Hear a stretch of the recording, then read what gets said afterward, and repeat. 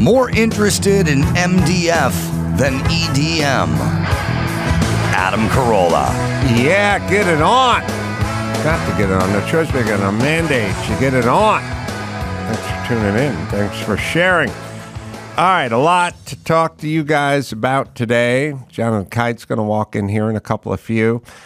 We're going to talk to Michael Modecki, who's the founder of platebroker.com, because we've talked about the price of vanity license plates, how much they can go for worldwide, why certain plates are so expensive that don't seem to make sense to us, but maybe they're expensive in Dubai.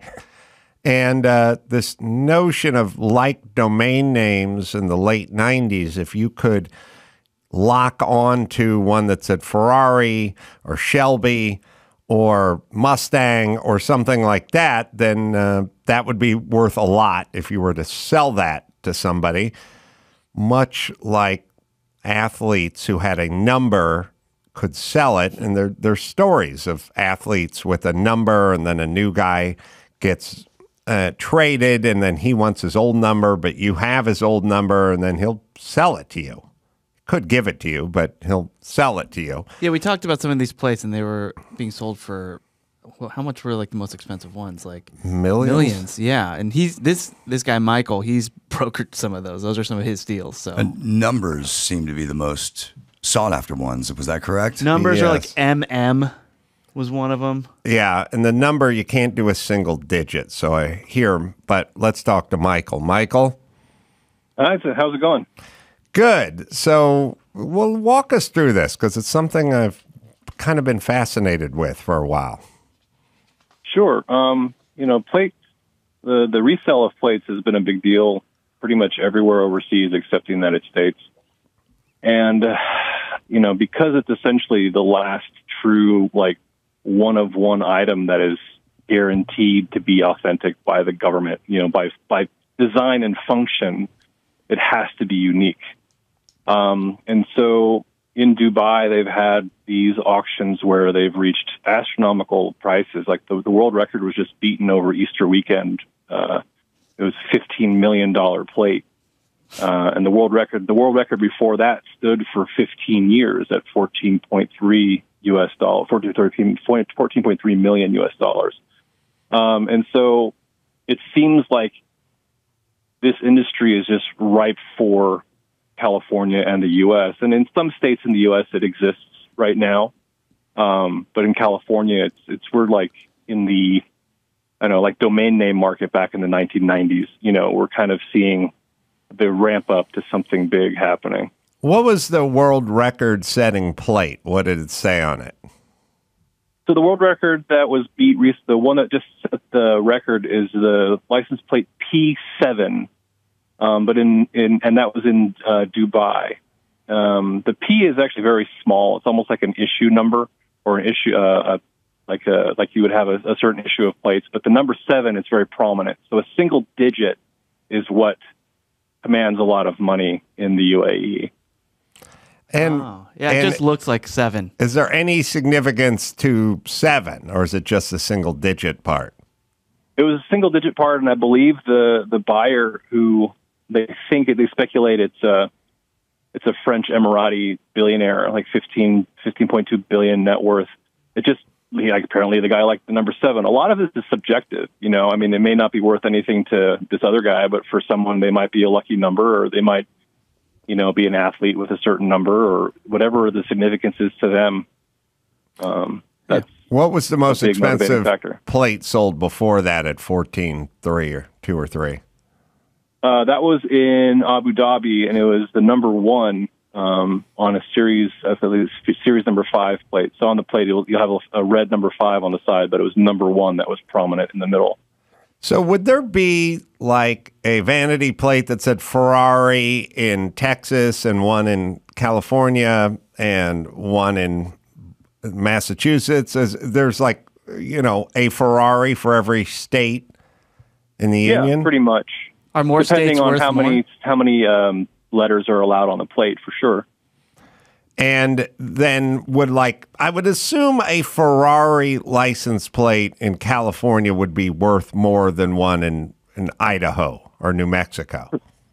Yeah, for sure. You look at things like population and the number of cars that are on the road and the amount of money in the state's overall culture. Like California is perfect because it's the fifth highest GDP in the world if it were a country. It has 31 million registered vehicles, all that are eligible to put plates on, over 40 million residents. And I believe this LA County has almost as much money as the entire UAE. And so when you think of that, like it's surprising it hasn't happened in California. But what percentage of these people are doing it? And it's not really an answerable question, but I assume some people buy art because they like the artist and they want to hang it on the wall, and then others are doing it for an investment. Mm-hmm. And so they think if you could get hold of Ferrari in California for $1 million, you could sell it for $5 million in 20 years. Yeah. I mean, that's essentially, it's almost like an unintentional investment. A lot of these guys who have held on to their plates for 30, 40, 50 years are seeing the potential that because they've had it for so long. I mean, it's there. I don't know if you saw, there was the plate that says Cash, CASH in California. It's been the same owner since essentially the day that California started selling vanity plates. He went down and bought that plate, and now 50 odd years later, he's selling it for $2 million. And he was one of my first clients. Yeah, it's his initials too, Adam. Oh, and it's on a rolls. That may be my dad. I got to check into this. I got to open that man's garage. He's got so many Rollses in there. I'm not sure if I've seen the Cash plate on one. So he bought the Cash in 50 years ago. I'm trying to think when these things came out. I want to say it's 1970, 71 is or 72 is when they came out. So 51 years. In the same dude, or is he kind of passed it on like you can do with season seats for the Yankees? It's the same guy. Wow. He's in his 80s now. He's retired. He was a Silicon Valley attorney, came up with, all the .com guys. And now he's got this plate that's, I think it has to be worth something to someone, especially with, hip hop culture and just the performers and artists all in town. I think Cash is a pretty awesome plate to have. And is the actual plate worth anything, or is it just it's because it's the your ownership? It's the ownership, of it. Yeah. Yeah, it's the value is in the ability to register the actual configuration. The actual tangible plate doesn't mean anything. It's just a souvenir if you can't put it on your car legally. Right, because people will rip them off. Right, and I think what's funny now is you're seeing these digital plates in California. Mm-hmm. That's actually a way to preserve the original, in my opinion. I mean, you keep the original at home and put the digital one in your car. If they rip off the digital one, they just get essentially a blank Kindle. Does so a guy like that would use a guy like you, like, speaking of cars, somebody would use Gooding or RM, Sotheby's or something like that to sell their car. They would go, I want to use your platform to sell this car. You get to wet your beak, 10, 20%, something like that. You get the maximum amount. He'll set the reserve. If his reserve is too crazy, you'll try to talk him down, right?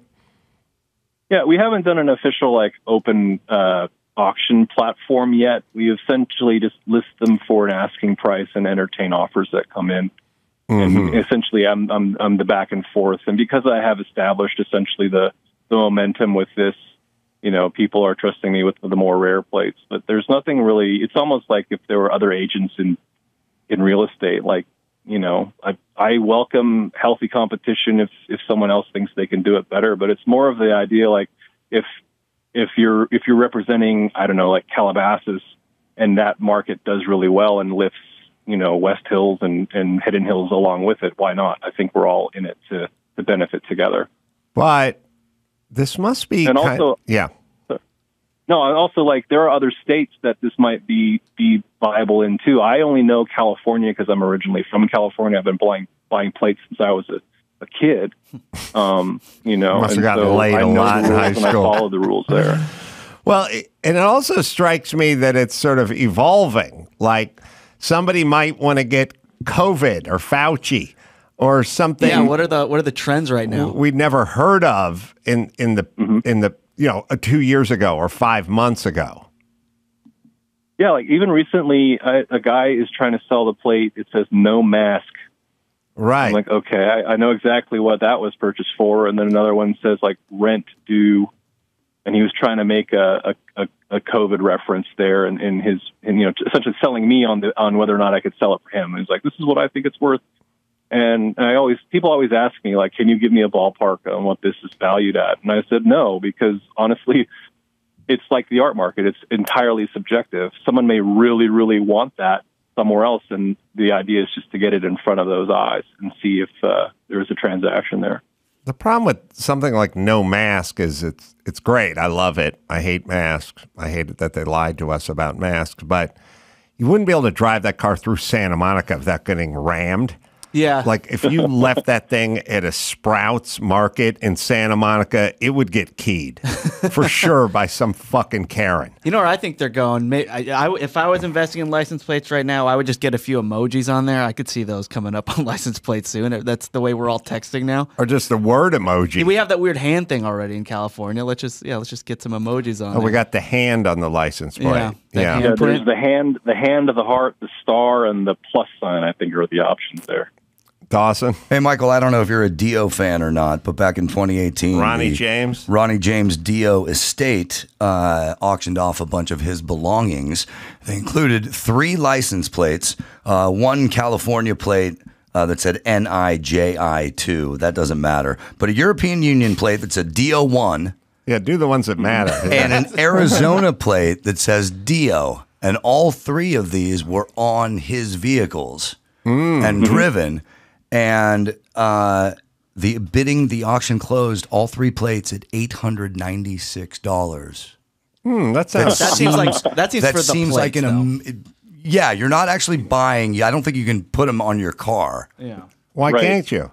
Well, not the actual license plate, but you have buy the rights to Dio and then go get a new set of plates, right?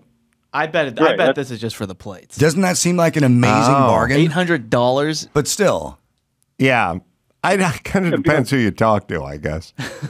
To you, Dawson. Well, yeah, and that's the thing. Like, I would say that this industry, for the ability to register it, I mean, it's a very narrow group, but it's very deep, and so that's why you have probably the same group of guys in the UAE who are dropping the tens of millions of dollars on these plates, and there are a lot of guys who admittedly do it for the resale value. They're flipping them as assets out there. And so there are a lot of people who are buying it as the investment and are holding.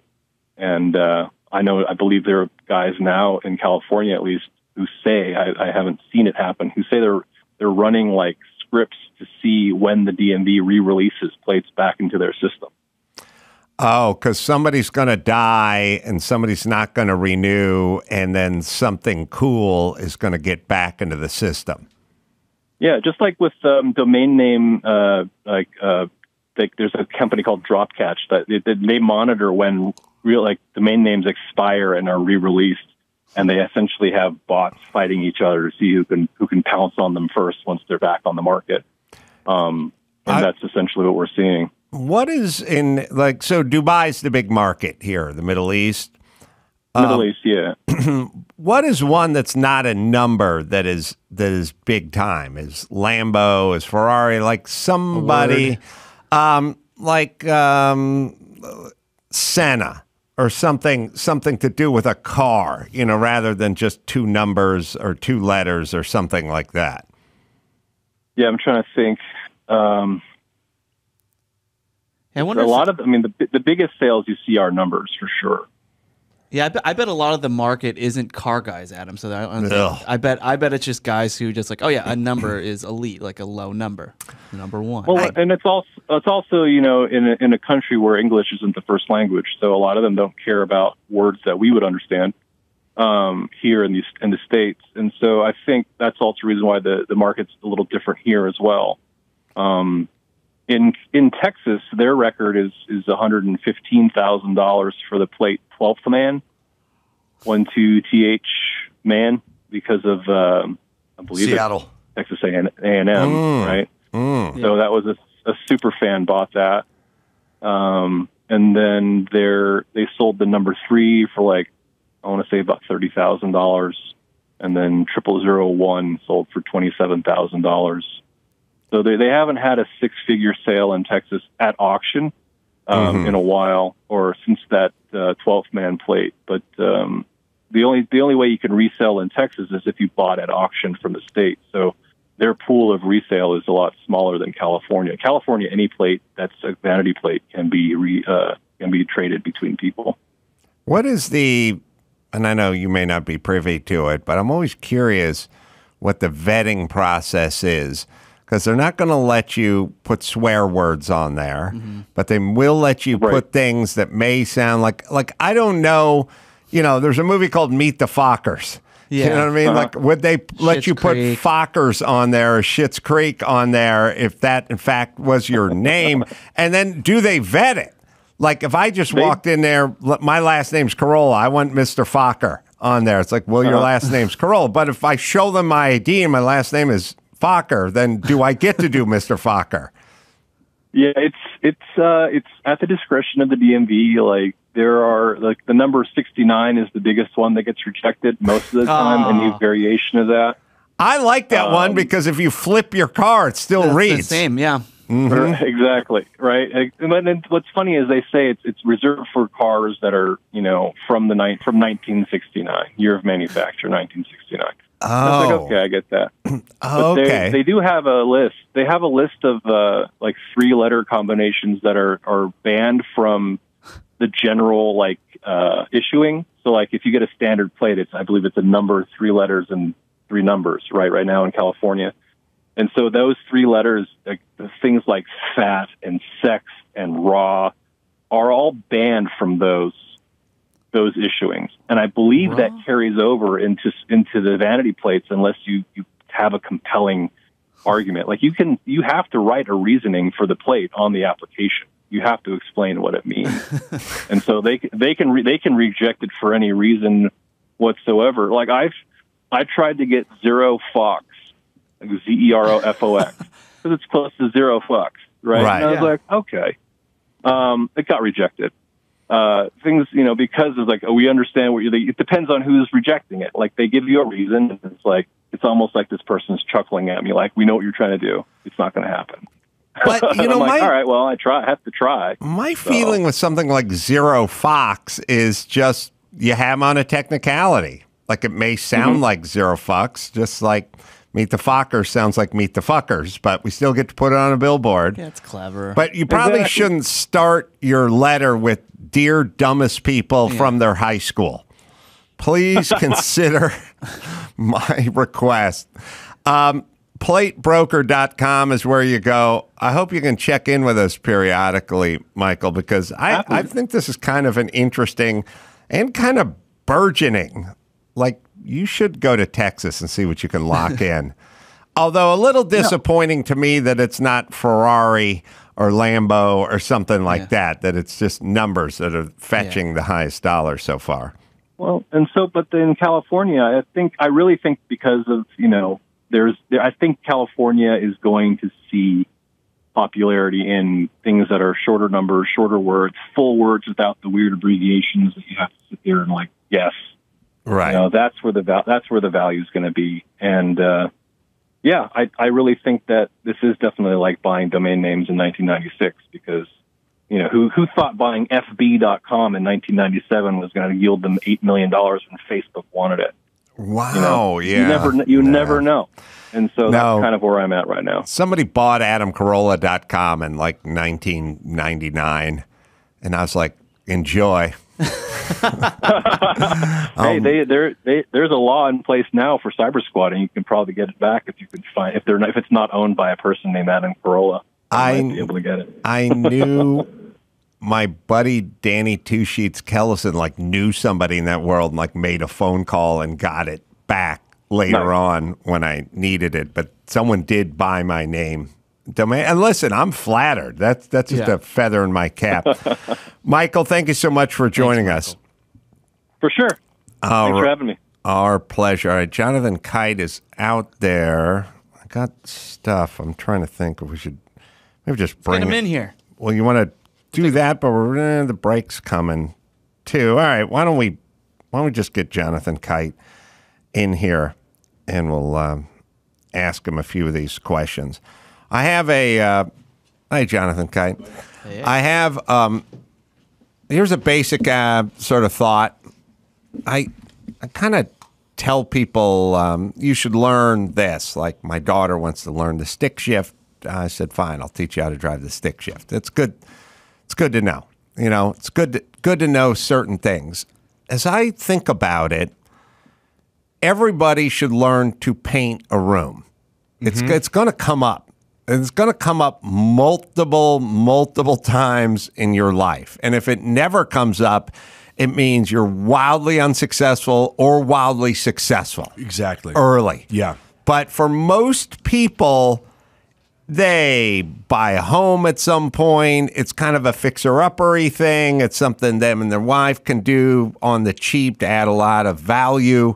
Then they have a kid. They want to paint the library and turn it into the nursery. Yep. You know, it's just, it happens a lot. Like if I really think about it, the average American probably has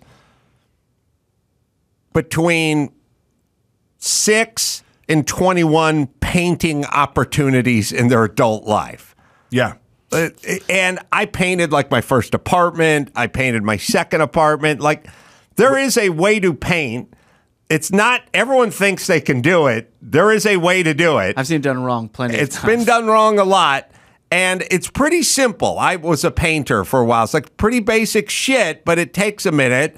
And once you learn how to paint, then you'll know how to paint. That in the world of you got to learn to change your tire, you got to learn to do your taxes or make a cheese omelet. You know, like in the basic world, no one ever brings up painting. It should be on the list.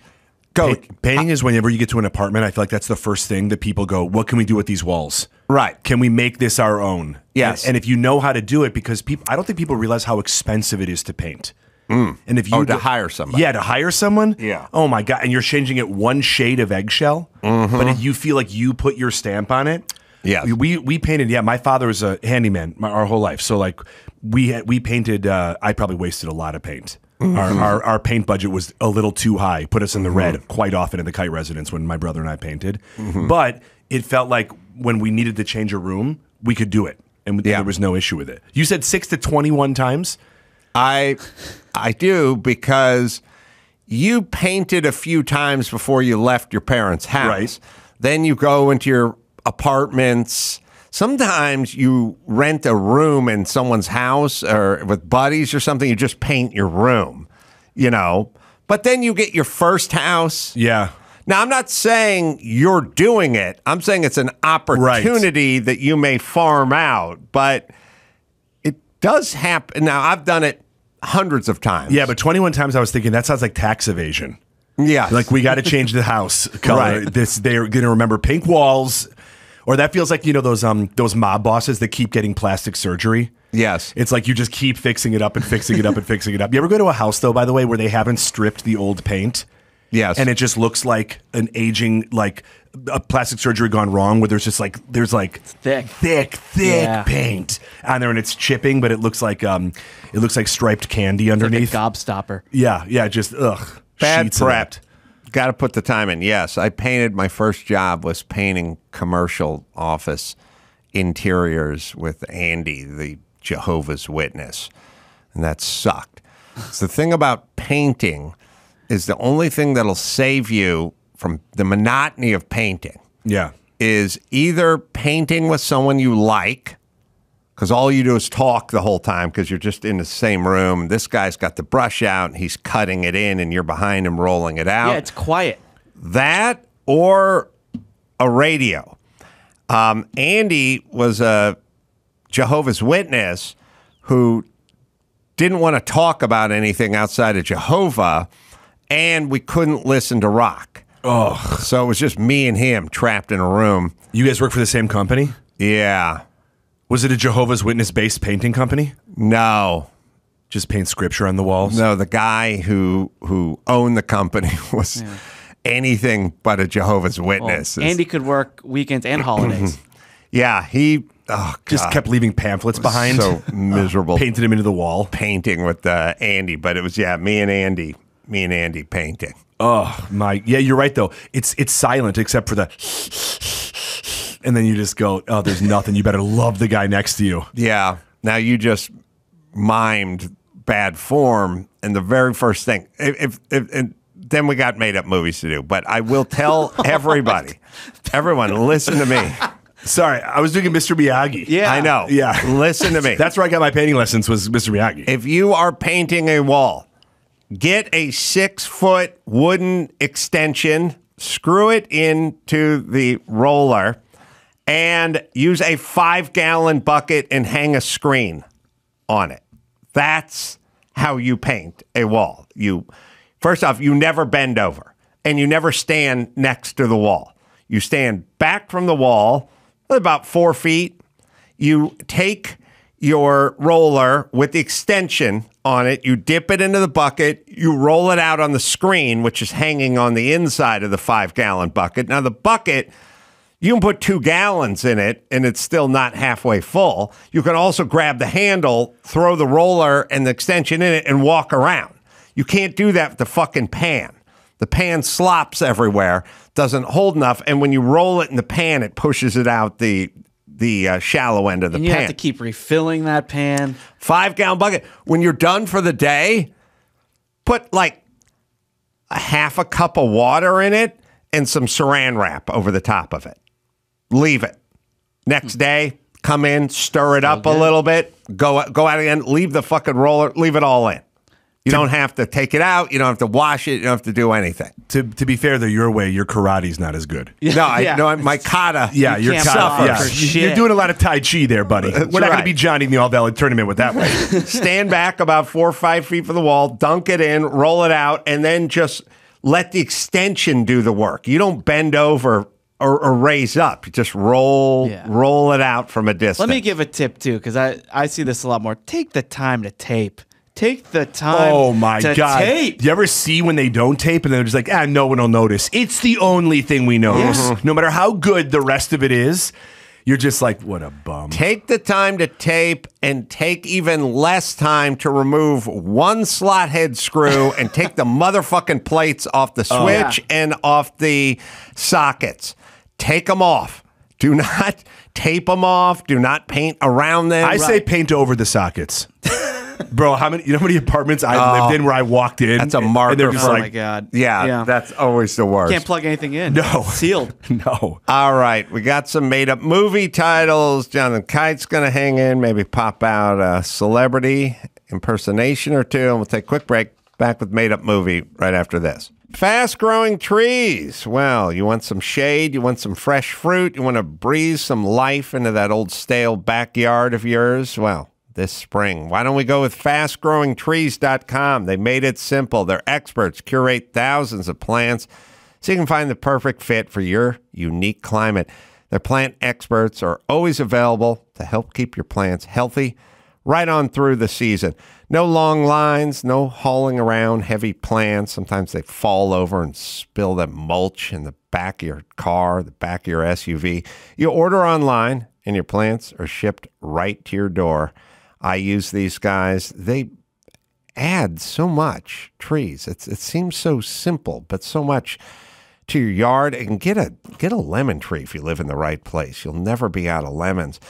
Plus, they got a 30-day Alive and Thrive guarantee, so you know everything's going to look fresh right out of the box. It is fast-growing trees. Am I right, Dawson? Join over 1.5 million happy, fast-growing trees customers. Go to fastgrowingtrees.com/Adam now to get 15% off your entire order. Get 15% off at fastgrowingtrees.com/Adam. Morgan & Morgan.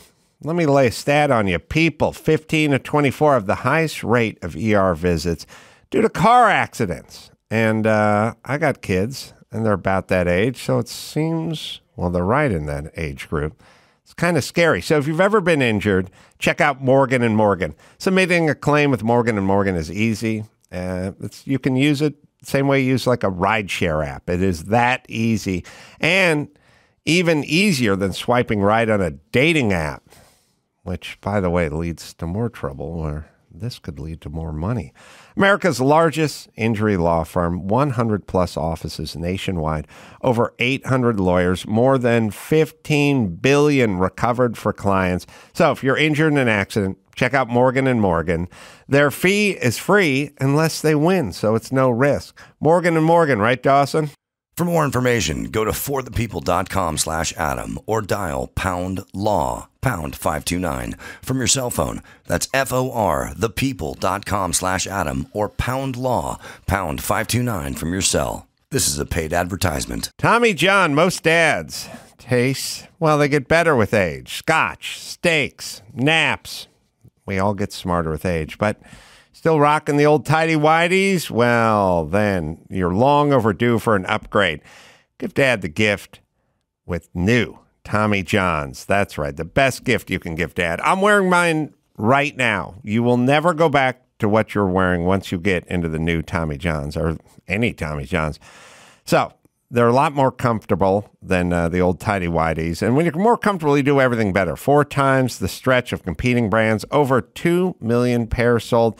Tommy John doesn't have customers. They have fanatics. And you can grab a pair for yourself, too. So as long as you're buying for Dad, get some for you, too. All backed by the best pair you'll ever wear, or it's free. Guarantee. Right, Dawson? Get your Father's Day gifts early at Tommy John's Memorial Day sale, now through May 30th. Save 30% site-wide at TommyJohn.com/Adam. 30% off at TommyJohn.com/Adam. TommyJohn.com/Adam. See site for details. We have it so good in America, we're just canceling words right now. Not the racial slur. That shit got to be gone forever ago. I'm talking about everyday words. Like on a plane, the flight attendant can't use the word turbulence anymore. I have no idea. They say the word rough air. Nobody ever died from rough air.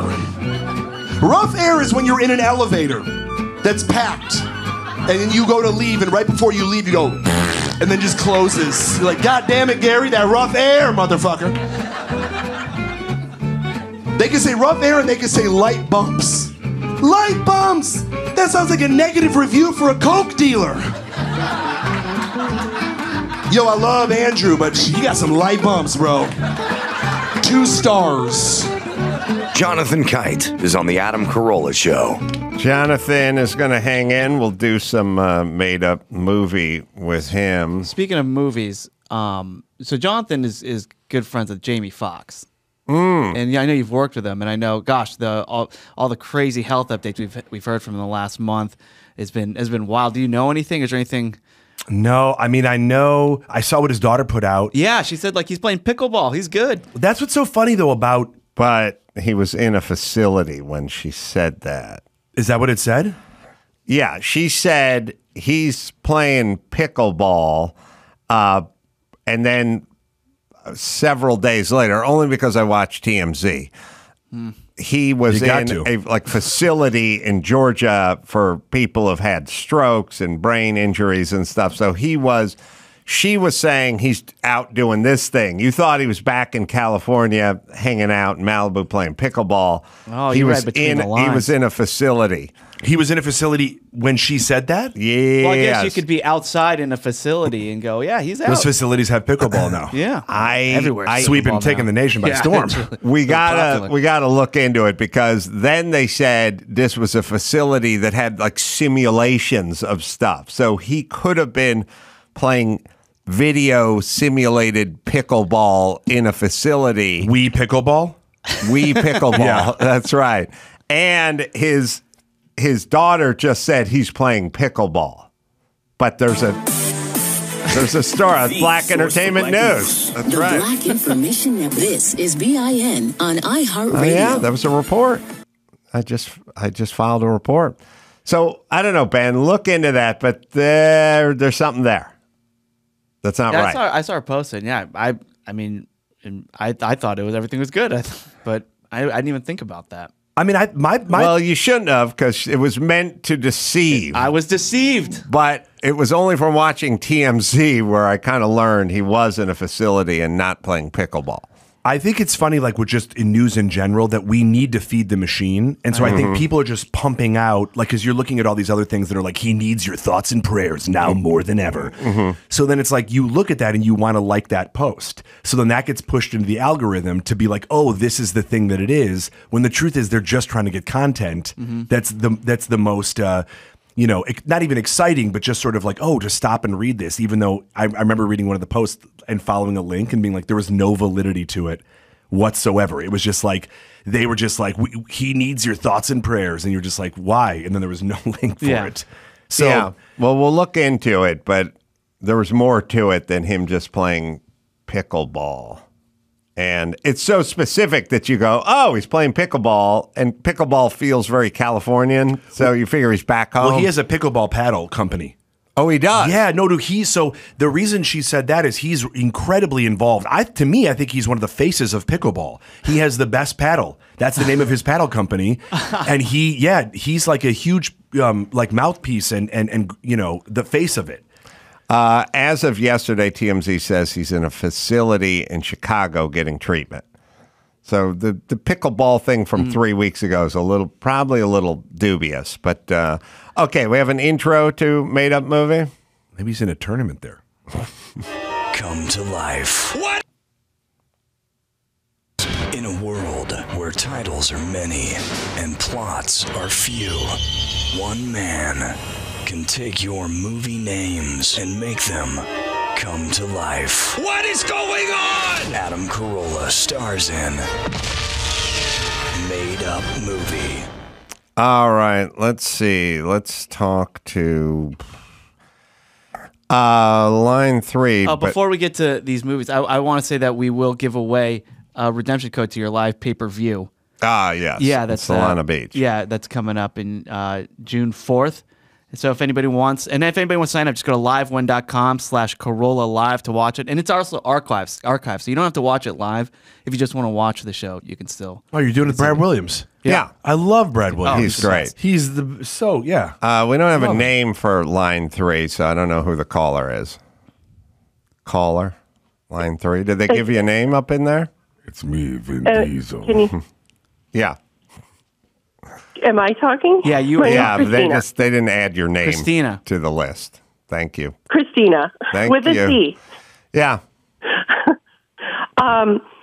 The title. By the way, Adam, I'm going to be at your NYC show on Saturday night. I'm really looking forward to it. Oh, good.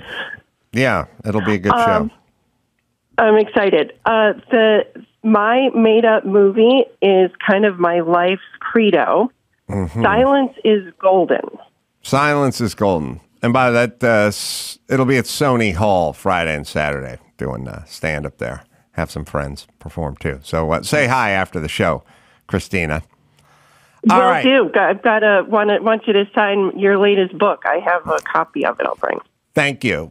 Gladly. All right. Let's see. Here's what's popping in mind. The Four Seasons had a hit called Silence is Golden. Silence is... Anyone know that song? Just me. Just you. Just me. But Dawson will find Silence is Golden. I probably know it, but I didn't know that was the name of the song. I don't even know if you know it. It's a deepish Four Seasons Fourth cut. Season's B-side. Yeah. All right. Now, how about this? How about Silence is Golden is the name of the 5th Four Season, who was the neighborhood guy who was part of the group, who was going to fame, but tragedy struck. And now we follow his story as the guy who was the neighborhood guy, knew Frankie Valli and all the rest of the Four Seasons, all growing up in Brooklyn. Helped with the formation of the formation. They used his garage to practice in. His mom would drive him around to functions. And oh, here it is. I like the idea of the 5th. I think he was the bass. Maybe it's Adam Driver. You guys are obviously, hey, it's me again. I know I'm leaving a message for what feels like the 50th time today, but no one is calling me back. It's still me, Bradley. Yeah, so Silence is Golden is the 5th fourth season. The fifth season. The fifth season, who was around, but at some point they had to explain to him. And it was probably his idea to call themselves the Four Seasons. He was the guy that talked on the songs. Like how Boyz II Men had that guy who was like, yo, Turn the baby, bridge. come on. I know you cheated on me. So that was him on those songs. They're like, we got to get rid of this talking guy. And then at some point, Frankie Valli was like, but there are only 4 seasons and you're the 5th. Yeah. Well, all the bands technically, have they four guys. cut him. Technically, there's hurricane season.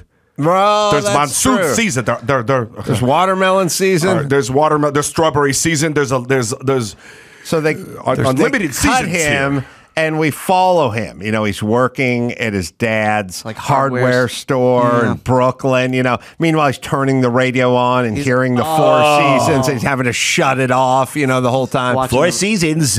We got a marathon in a row. We're That's not playing right. anything else for the next 24 hours on every station in New York. That's Golden Oldies. Beep, beep, beep. 4 Seasons style. Right. There was never a 5th. He tries to start his own band. It doesn't work. Yeah.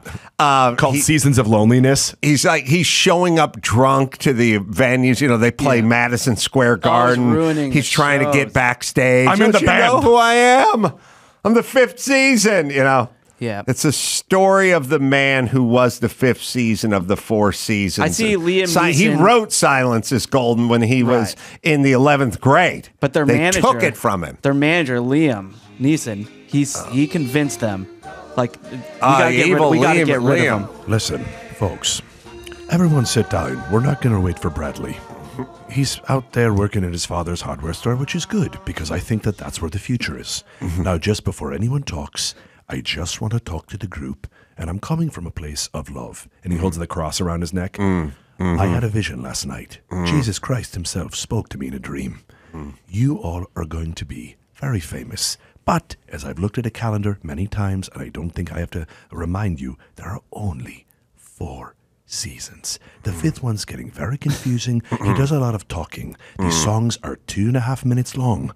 We don't need an extra 30 seconds of talking. Mull it over.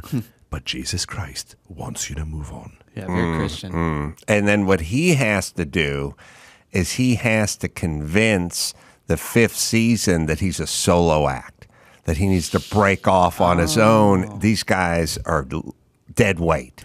He's the talent of the 4 seasons. He should break off and start his own label and go solo. Bradley, do you have a second?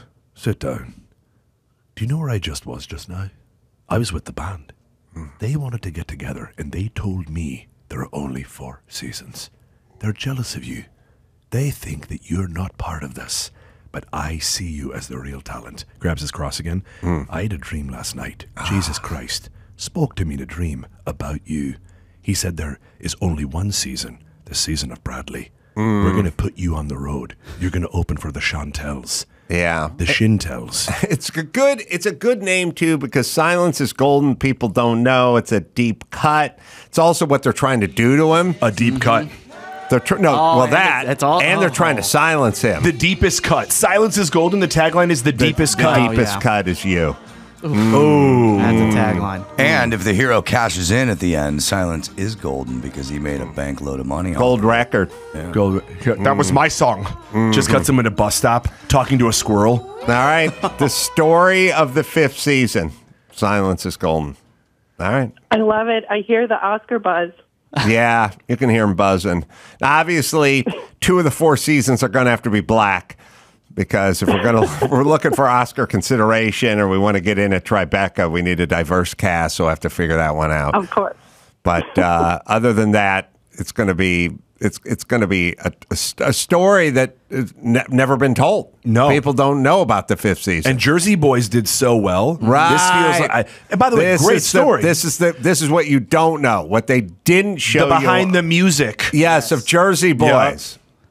Silence. And then Liam Neeson, you just see him with a cigarette, just going, and then looking at the end. You don't know who he's leaving behind, and he goes, "Silence is golden," and then just goes. Yeah. Good. Title. Coming, see the trailer, I see Christmas. everything. It says Christmas release. It's a Christmas Oh, release. yeah. It's a big time movie. Yeah. We got big time stars. Oh my God. Christina, you good? I love it. I love it. It's fabulous. Thank you. All right, I'll see you Saturday night. Stay on the line, Christina. We'll see Saturday. if we like this better than the Take other care. movie. Yeah, don't hang up. All right, let's see. Let's talk to Carmelo. Carmelo, 33, San Antonio. That's right. Yep. Well, hey, guy. Hi, guy. Hey, guy. Yeah, hi, guy. Yeah, that's what's that. Okay, y'all ready for my movie pitch? Yeah. Story of a Man. Any thoughts? Story of a man. Jesus?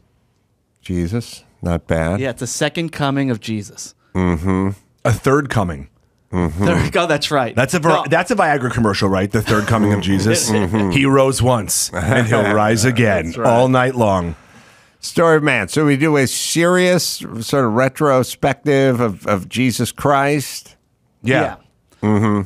Story. Modern day. Is the title called The Story of a Man? Yeah. The title Story is Story of of a a Man. Man. We have a woman. She hasn't had sex, and she becomes pregnant. All right. Now we doing it. Is it a comedy? Do we go with Comedic elements for sure. Seth Rogen, Maybe a little Sorkin. Seth Rogen as Jesus Dialogue. Christ? Yes. Wow. What would that That's sound great. like? Comedy, And then yeah. every time somebody has a good idea, foreshadowing, he goes, nailed it. And he turns Nailed all it. of his drinks into wine. He's just constantly drunk. Or he turns all water into cannabis Oh yeah. with THC. He's like, I could use some more bread. So it's it's kind of a modern day take. Now, is it a little like Bruce Almighty, where it's like he's this modern day guy that was Bruce Almighty? Was he Jesus He or was something? God. He was God. It's that kind of thing. Bruce Almighty, the God was, it was played by Morgan Freeman, and then he got the powers of God. Right. And Right. then Evan Almighty, he got the powers of Noah. Okay. So we do some version of that. I think so. Seth It's Rogen? a modern guy who's like, wait a minute. And he's like trying to convince his girlfriend, wait a minute. Listen. I think I am Jesus.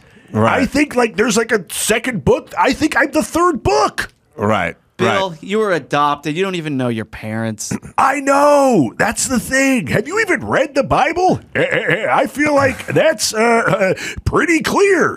And then so it starts off with a girlfriend who claims you got her pregnant, but you never had sex with her. Yeah. But she's pregnant, and she's like, I didn't have sex with anybody except for that night where I got really drunk and I can't remember, but I woke up next to you in bed, and you're like, we never had sex. And then there's a DNA paternity thing, and it is your kid, although you never had sex with her. And that's what starts to dawn on you. Immaculate conception. So he's not Jesus. So he's Joseph. Oh, Joseph. Yeah, I'm an atheist from the Sorry, valley. it's- I forgot about the whole thing. I literally just finished reading the Bible this morning, so Yeah, you're boned I up. am ready for this test, sir. No, Adam was doing a flashback. So Joseph, actually played by Jeff Bridges, realizes that Wait a minute, man. Wait, you hold on 1 second, Tom. I'm telling you, I did not come. I'm telling you, man. I had so much peyote. I was on a lot of it. I was talking to a turtle the whole night in the corner, man. I didn't come in this woman. But then That's the trailer. Yeah. So Seth Rogen then grows up, finds out he has some sort of tendencies, some powers, and is trying to convince everybody, like, I think I'm Jesus. We went to a water park the other day, and I didn't even realize I was in the deep end. You know why? I was walking on water. Wow. And Paul Giamatti is so upset by these accusations. He's like Herod. These claims. Yeah, he can't stand it. Well, who's this king of the Jew? Who's this king of the Jew? I'm the king of the Jew. He's like the local mayor. Yeah. And he goes by, or he's a car salesman, but he goes by like King of the Jew Cadillac. And he's like, I'm the real King of the Jew. That's his commercial. Yeah. And he Yeah. goes, I'm the modern guy. And he goes, I think I'm the King of the Jews. No, not at all. All right, let's talk to All right, Carmelo. thanks, Carmelo. Carmelo? I got to be honest. I was actually thinking more of like maybe a Billy Jack or a Jason Statham or a Walking Tall, like an action movie, a very corny but real wholesome. You know? Oh, there's gonna be action. Going with that. Yeah. There's gonna be action in this one. Yeah, Jesus just fighting off the Romans. It's just guys named Roman. Walking Tall was remade with The Rock. Yeah. Right. It was an early kind of rock That's a Walking offering. Tall I know. Yeah. Yeah. The real one is... What was his weapon of choice? It's like a 4x4? Yeah, it was No. a- Two by- I mean, it was a 4x4. 2x4. I think it was just a 2x4. And It was a 4x4. I think it was a 2x4. The Rocks was a 4x4. Oh, The Rocks. Yeah. But no, the no. The Rock used the 4x4. That's what he used it because that's how badass he was. And Yeah. Adam, you'd appreciate that. Who holds a 4x4 and just clubs the pretty-looking casino owner with it, and beats all the, you get it. Yeah, well, it's 3.5 by 3.5, but yeah, it's still called a 4x4. And the original was Joe Don Baker, and he played Buford Pusser. Now, because Jackie Gleason was Buford T. Justice, right? But I think the original Joe Don Baker, Walking Tall, which they said is based on a true story, was Buford Pusser. Wow. That's a name. That's a I think that's the name of the actual sheriff who the story was written about, the true story. Yep. Was Buford Pusser. Buford Pusser sounds like a character in a Pixar movie that deals with inside the human body. Right. Was it Buford I'm Pusser? infected. I'm Buford Pusser, and I'm going to get all these white blood cells. Is it Buford Pusser? Wow. Buford Pusser. That's his name. 1964, 1970 was a sheriff in McNairy County in Tennessee. 1970 to 72. Pusser is known for his virtual one-man war on moonshining, prostitution, gambling, and other vices along the Mississippi-Tennessee state line. True story. Portrayed by Joe Don Baker. That guy's won some fights. Oh, yeah. He was also a wrestler known as Buford the Bull in the Mid-South.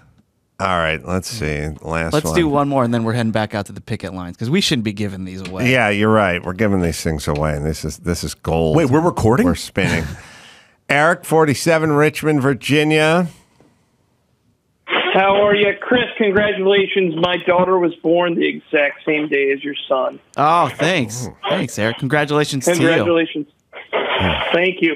My movie is Snap Judgment. All right, I got a take. The take is it's kind of a, remember the Chicago Cubs, Bartman sort of interference thing? Yeah. Life destroyed. He had to go into hiding. It's a baseball umpire who, he worked his way through high school, little league, high school, college. A lot of pride in his job. Finally got called up to the show, and at some point, he's umping a game, which is like, one of these snake-bitten franchises, like the Cubs, or like one of these teams that hadn't won in like 109 years or something. Home game, playing the Yankees. You know what I mean? Makes the wrong call Full at first count. base, or home plate, whatever. The strikes all that. He muffs the call on first base, game over, blah, blah, blah. Everyone turns on him. He essentially has to go like Bill Russell. Was it Bill Russell? Yeah. Has to go into like exile. Was it Bill Russell, the second baseman for the Boston? Yeah, I think it was Bill Russell. But look at the wait a minute. Who's the basketball player? Bill Russell's a basketball player. Yeah, Wait, Bill Russell's number 6. Billy. Wait a minute. Billy. Who the hell's who is the Boston Red Sox first baseman the ball got under? Oh, come on, you fuckers. Nobody knows his name? Bill Pusser? Bill T. Pusser. Everyone who's listening is yelling about it right now. There's nobody in this building that knows this one. Bill Buckner. Bill Buckner. Yeah. All right. That's it. All right. By the way, I love what you're saying. I'm going to add one more element to it. Remember that Gwyneth Paltrow movie Sliding Doors, that if she had gone one way, it would have been one thing. And I think if it was called Snap Judgment, you would see the parallel stories of him calling the guy safe or him calling him out. Right. And how these are like two different sort of like run, Lola, run. Right. With one decision, it changes everything in your life. And in that moment, Right. Snap Judgment. Right. And the guy lives in the town where the team resides from, and his house is destroyed. Yeah. You know, his life is ruined, but he finds love. Sure. That's the thing. He is exiled. He has to move to Alaska to get away from it all, but he meets a woman, a beautiful woman there, who also fled to Alaska after she was a high school teacher. And Where was she a high school teacher? She was a high school teacher in Michigan. Okay. And her husband went to the high school, met at the high school, and then taught at the high school later. It turned out that her love, you know, he was on the football team. She was a cheerleader back in the day. Then it was a love story. Then they went to college. They got their degrees. They got married. They ended up back at the same. He got a 16-year-old pregnant. And at the same school that they met at? and worked at. He's a shop teacher. Yes. Gave her some wood. Yes, right. And the whole town became the talk of the town. She moved to rebuild her life as well, because her life had been destroyed living in this town with her husband. You know, that she then finds, you know, she's working tending bar at some way out of Anchorage, you know, honky tonk, trying to start, not one to talk about her past. You know, they both come in. The meeting is neither one of them wants to talk about their past, right? He's had to leave Chicago. She's had to leave Michigan. They both ended up there. And love is found between these two damaged souls who really weren't guilty. You know, they didn't do anything wrong, but both their communities drove them out. Yeah. I love it. I think the name of the bar is Blubbers. Yeah. It's a fisherman's bar. Yeah, there's some comedy there. Absolutely. The locals, like a la Moe's Tavern or Cheers. Right. There's the locals there. Yeah. Yeah, I see like a Robert Downey Jr. kind of. You think he's the lead? Yeah. Yeah. Excuse me. I've been waiting for about 5 minutes. Could I please get my my Jack and Coke? Be great. Thank you so much. Yeah. Just doesn't want to talk about it. Right. He's overly off-putting. performing. Yeah. Because he doesn't want to say anything personal. And deflecting. He's scared. So then there's a point where, and this is the real cathartic kind of breakdown point. You know, they're starting to have a relationship. She's they're dating now, but they still don't know each other's past. Right. You know what I mean? Yep. And then here's the real moment, sort of toward the beginning of Act 3. She comes out of the bedroom, and they're going out tonight to celebrate, you know, and she holds up two dresses.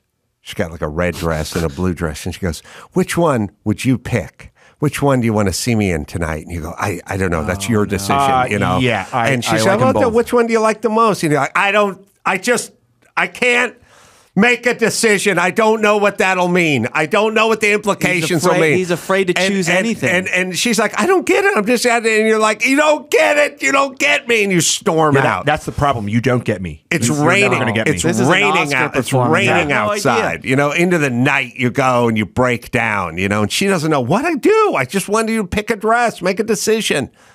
Yeah, sorry. It's just not going to work out. We start having the flashbacks of the Oh, yeah. crowds. He's definitely the having those. booing. Yeah, You know, you go, PTSD. give me the red dress, boom, beers being dumped on you. They're and the everything. two colors of the teams that we're playing. Oh, yeah.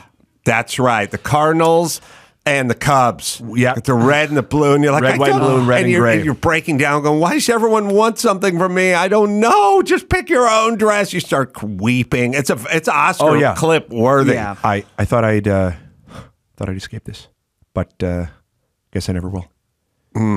Yeah. She doesn't understand what she did wrong. It's not you. It's me. Here's the deal. I got to go. It's been nice knowing you, but you're safe and I'm out. Go. There you go. Come on. We're done. Yeah. Eric? Yeah, that's great. I have to say though, we were this was actually kind of a reverse engineering. We were, me and my buddies were talking about the Super Bowl, and we were talking about your plot to have a long snapper mess up the snap to blow the game. And we were thinking about it. We were thinking like a buddy movie. Like we still gave him a sports movie. Say, yeah. Listen, look, I know everyone has an idea in their head when they call in, and they're always going to be disappointed. But we're the ideas guys. Yeah. That's us. We're the creative. That's what we're here. Side of the room. The think tank. Yeah. I've said this. I mean it. Like, I wanted to make a movie. Now, Eric has reminded me, but the lowest paid guy on an NFL roster is the long snapper. Yep. Now, I'm not saying they're not exceptions, and I'm not saying the lowest paid guy, but oftentimes the holder, he's the backup quarterback sometimes, or the punter or something like that. There are not a lot of guys that get paid less than the long snapper. Right. All you need to do, in my movie, you kidnap his daughter. The mafia does, to get to him. Taken style. A week before the Super Bowl. Whoa. Right. But all you'd really need to do is get to this dude and go, how's $2 million sound to you? Up his money. I'll take $2 million cash. And I'm not telling you snap it 80 feet over the. I'm saying one field goal, bounce it. Just bounce it back. Just come up, hit the holder on the outside shoulder or whatever. Just one bad snap on a field goal, one punt where you just sail it, and we'll shave 8 points off of this game right now. That's all it's going to take. All you have. By the way, no one can ever prove it, and no one can ever accuse you of anything. And they won't replace you because there's not another long snapper on the team. Just drill one over the punter's head so the ball skips back into the end zone or get a safety, or they recover it on the 4-yard line or whatever it is. Just one bad. Well, they'll be talking about you. They'll say you had a bad game, but they won't blame you. And at the Super Bowl. Yeah, at the Super Bowl. Oh, at the Super Bowl. So he's probably not coming back next year. No, this is preseason. Yeah, that's what I was going to say. Doing something real nice. The stakes are high. Yeah, when they're 0-10. Just get hold of that guy and just give him. Look, if you're gambling, like if this is info, like if it's a pick'em type game, and you got one field goal that's going to be shit, and one bad punt, one bad snap on that punt, just over the head of the punter. That's got to be good for 6, 7, 8 points. Yeah. Right there. Could happen to anybody. And it could happen to anyone. It's unprovable. And that's what the tagline is. It could happen to anyone. I think there was a movie. It could happen to anyone? I think there is a movie called, I think. Honestly, fuck them. It's ours. Yeah. It's my attitude, Adam. You know? It could happen to anyone. And who would be the kicker? Look that up.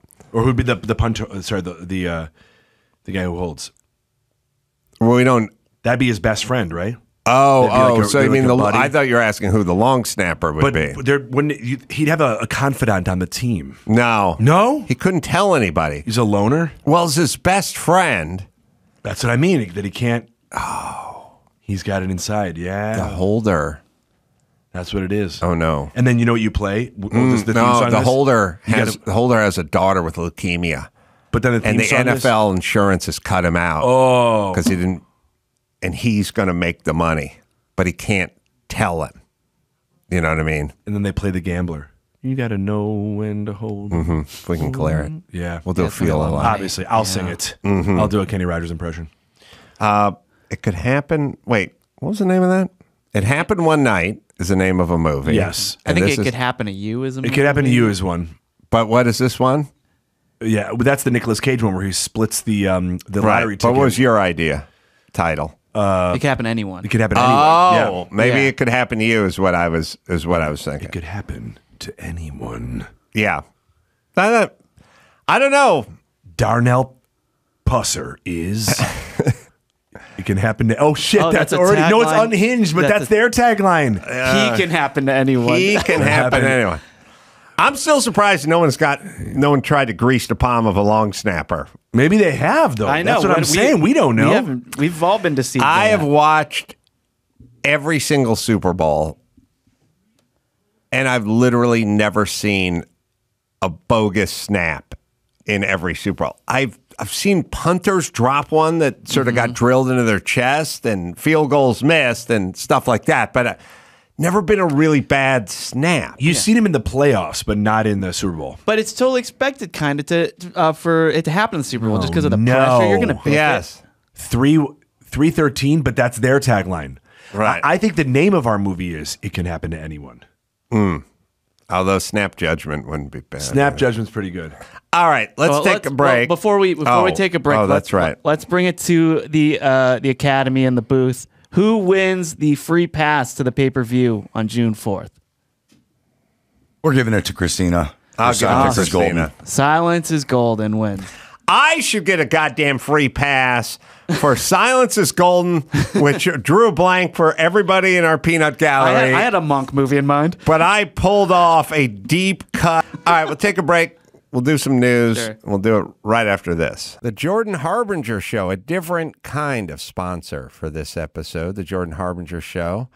Well, if you're a fan of fascinating podcasts and interesting people, you should definitely check this one out.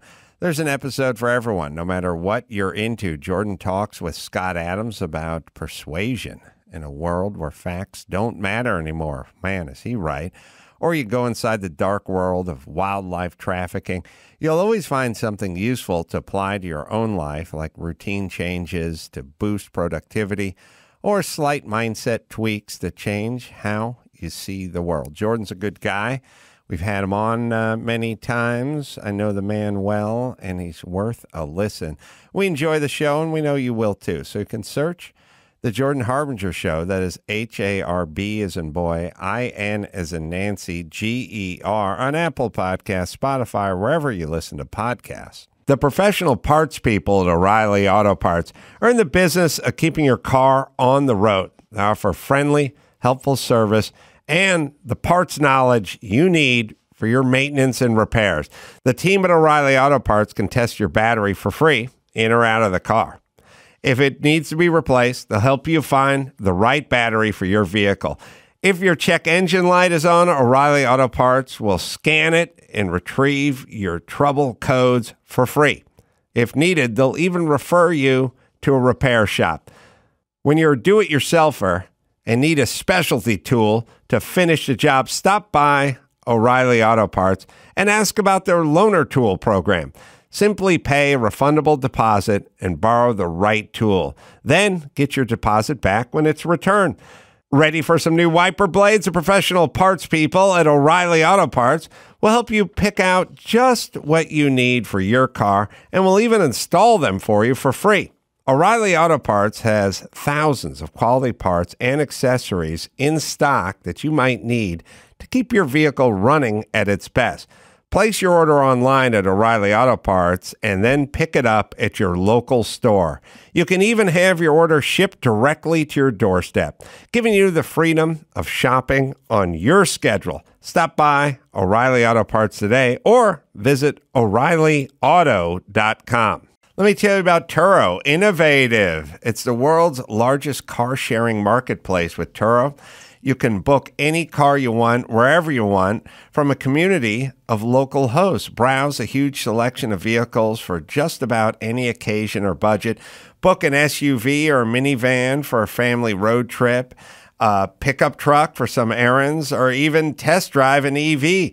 Every trip is backed by liability insurance. Terms, conditions, and exclusions apply. Find your drive. Forget your boring rental cars at Turo, Turo.com.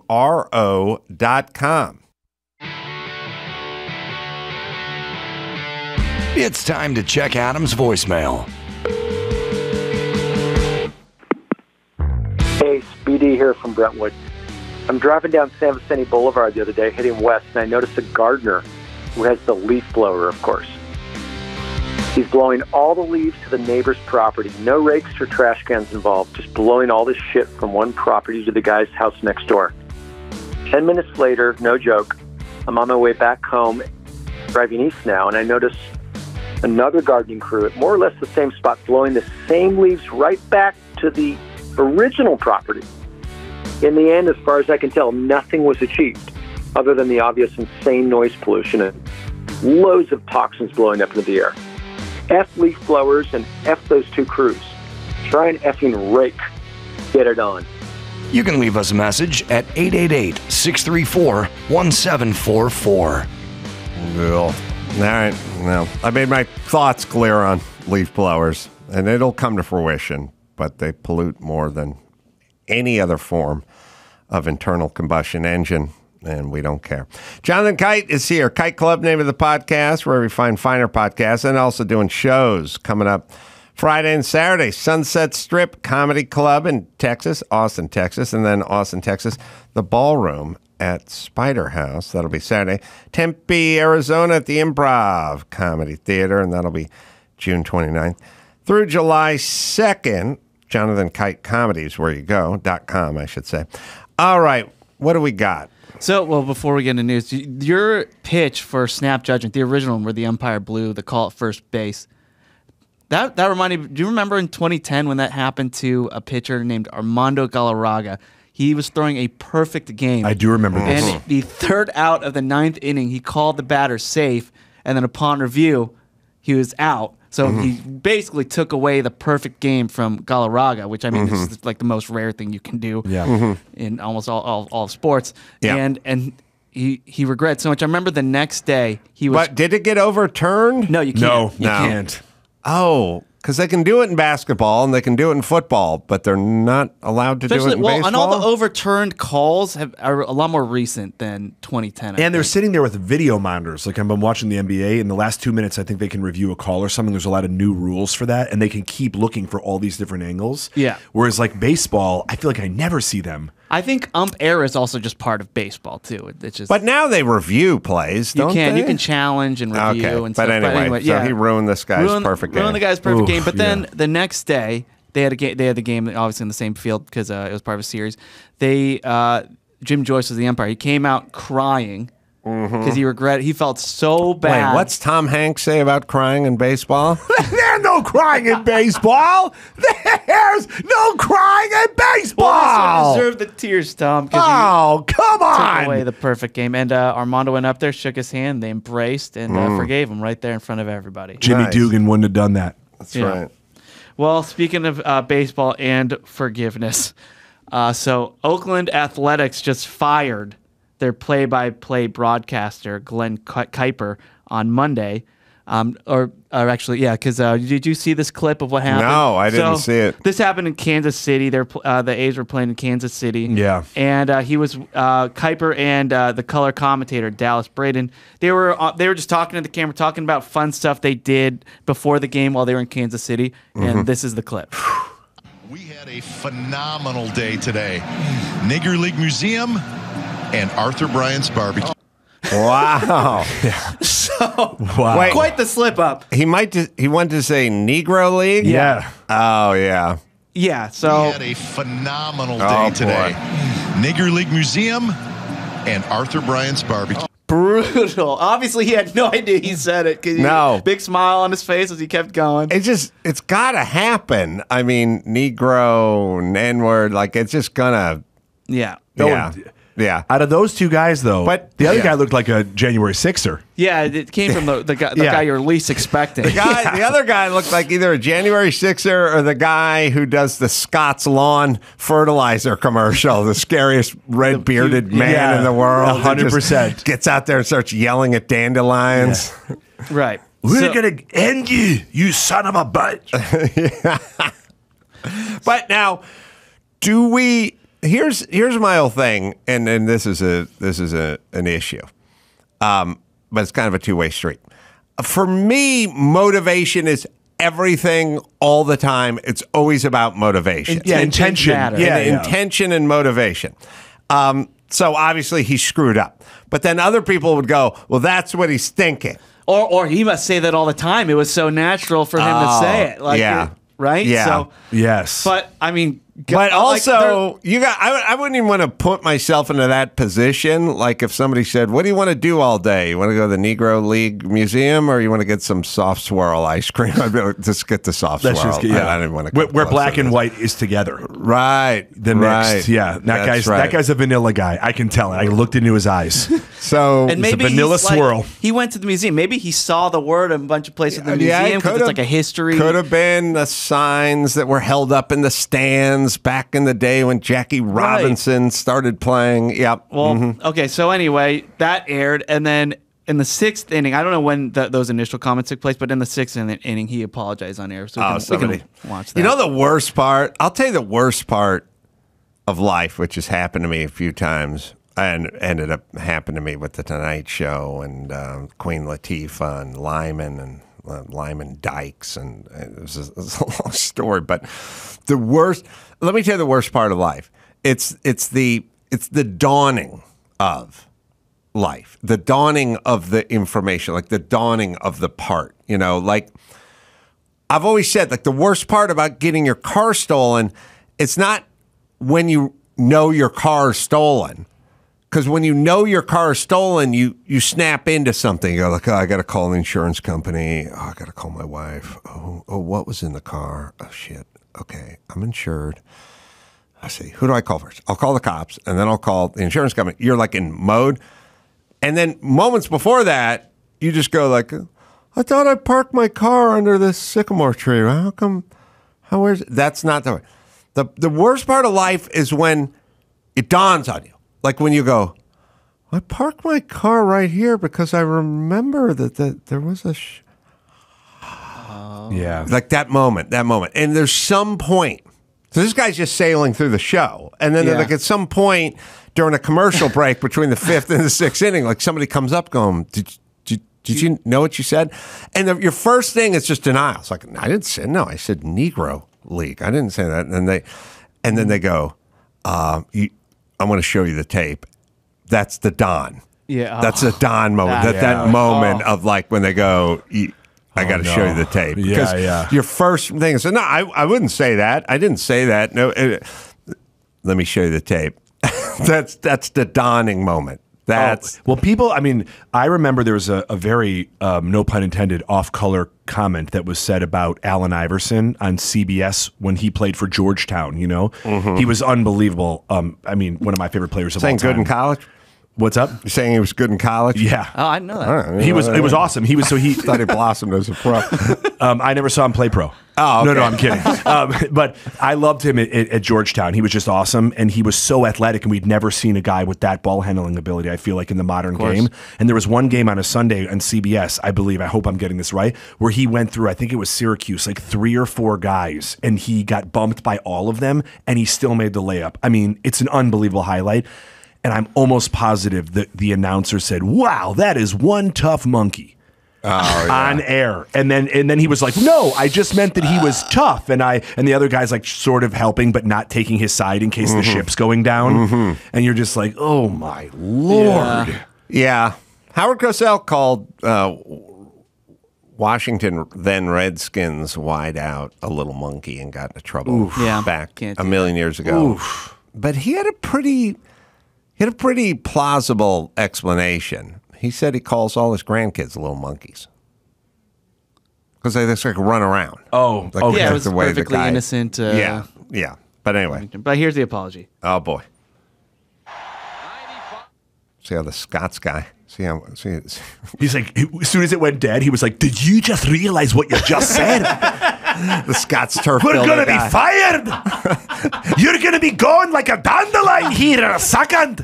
He goes, "What did I say?" He goes, "You know what you said."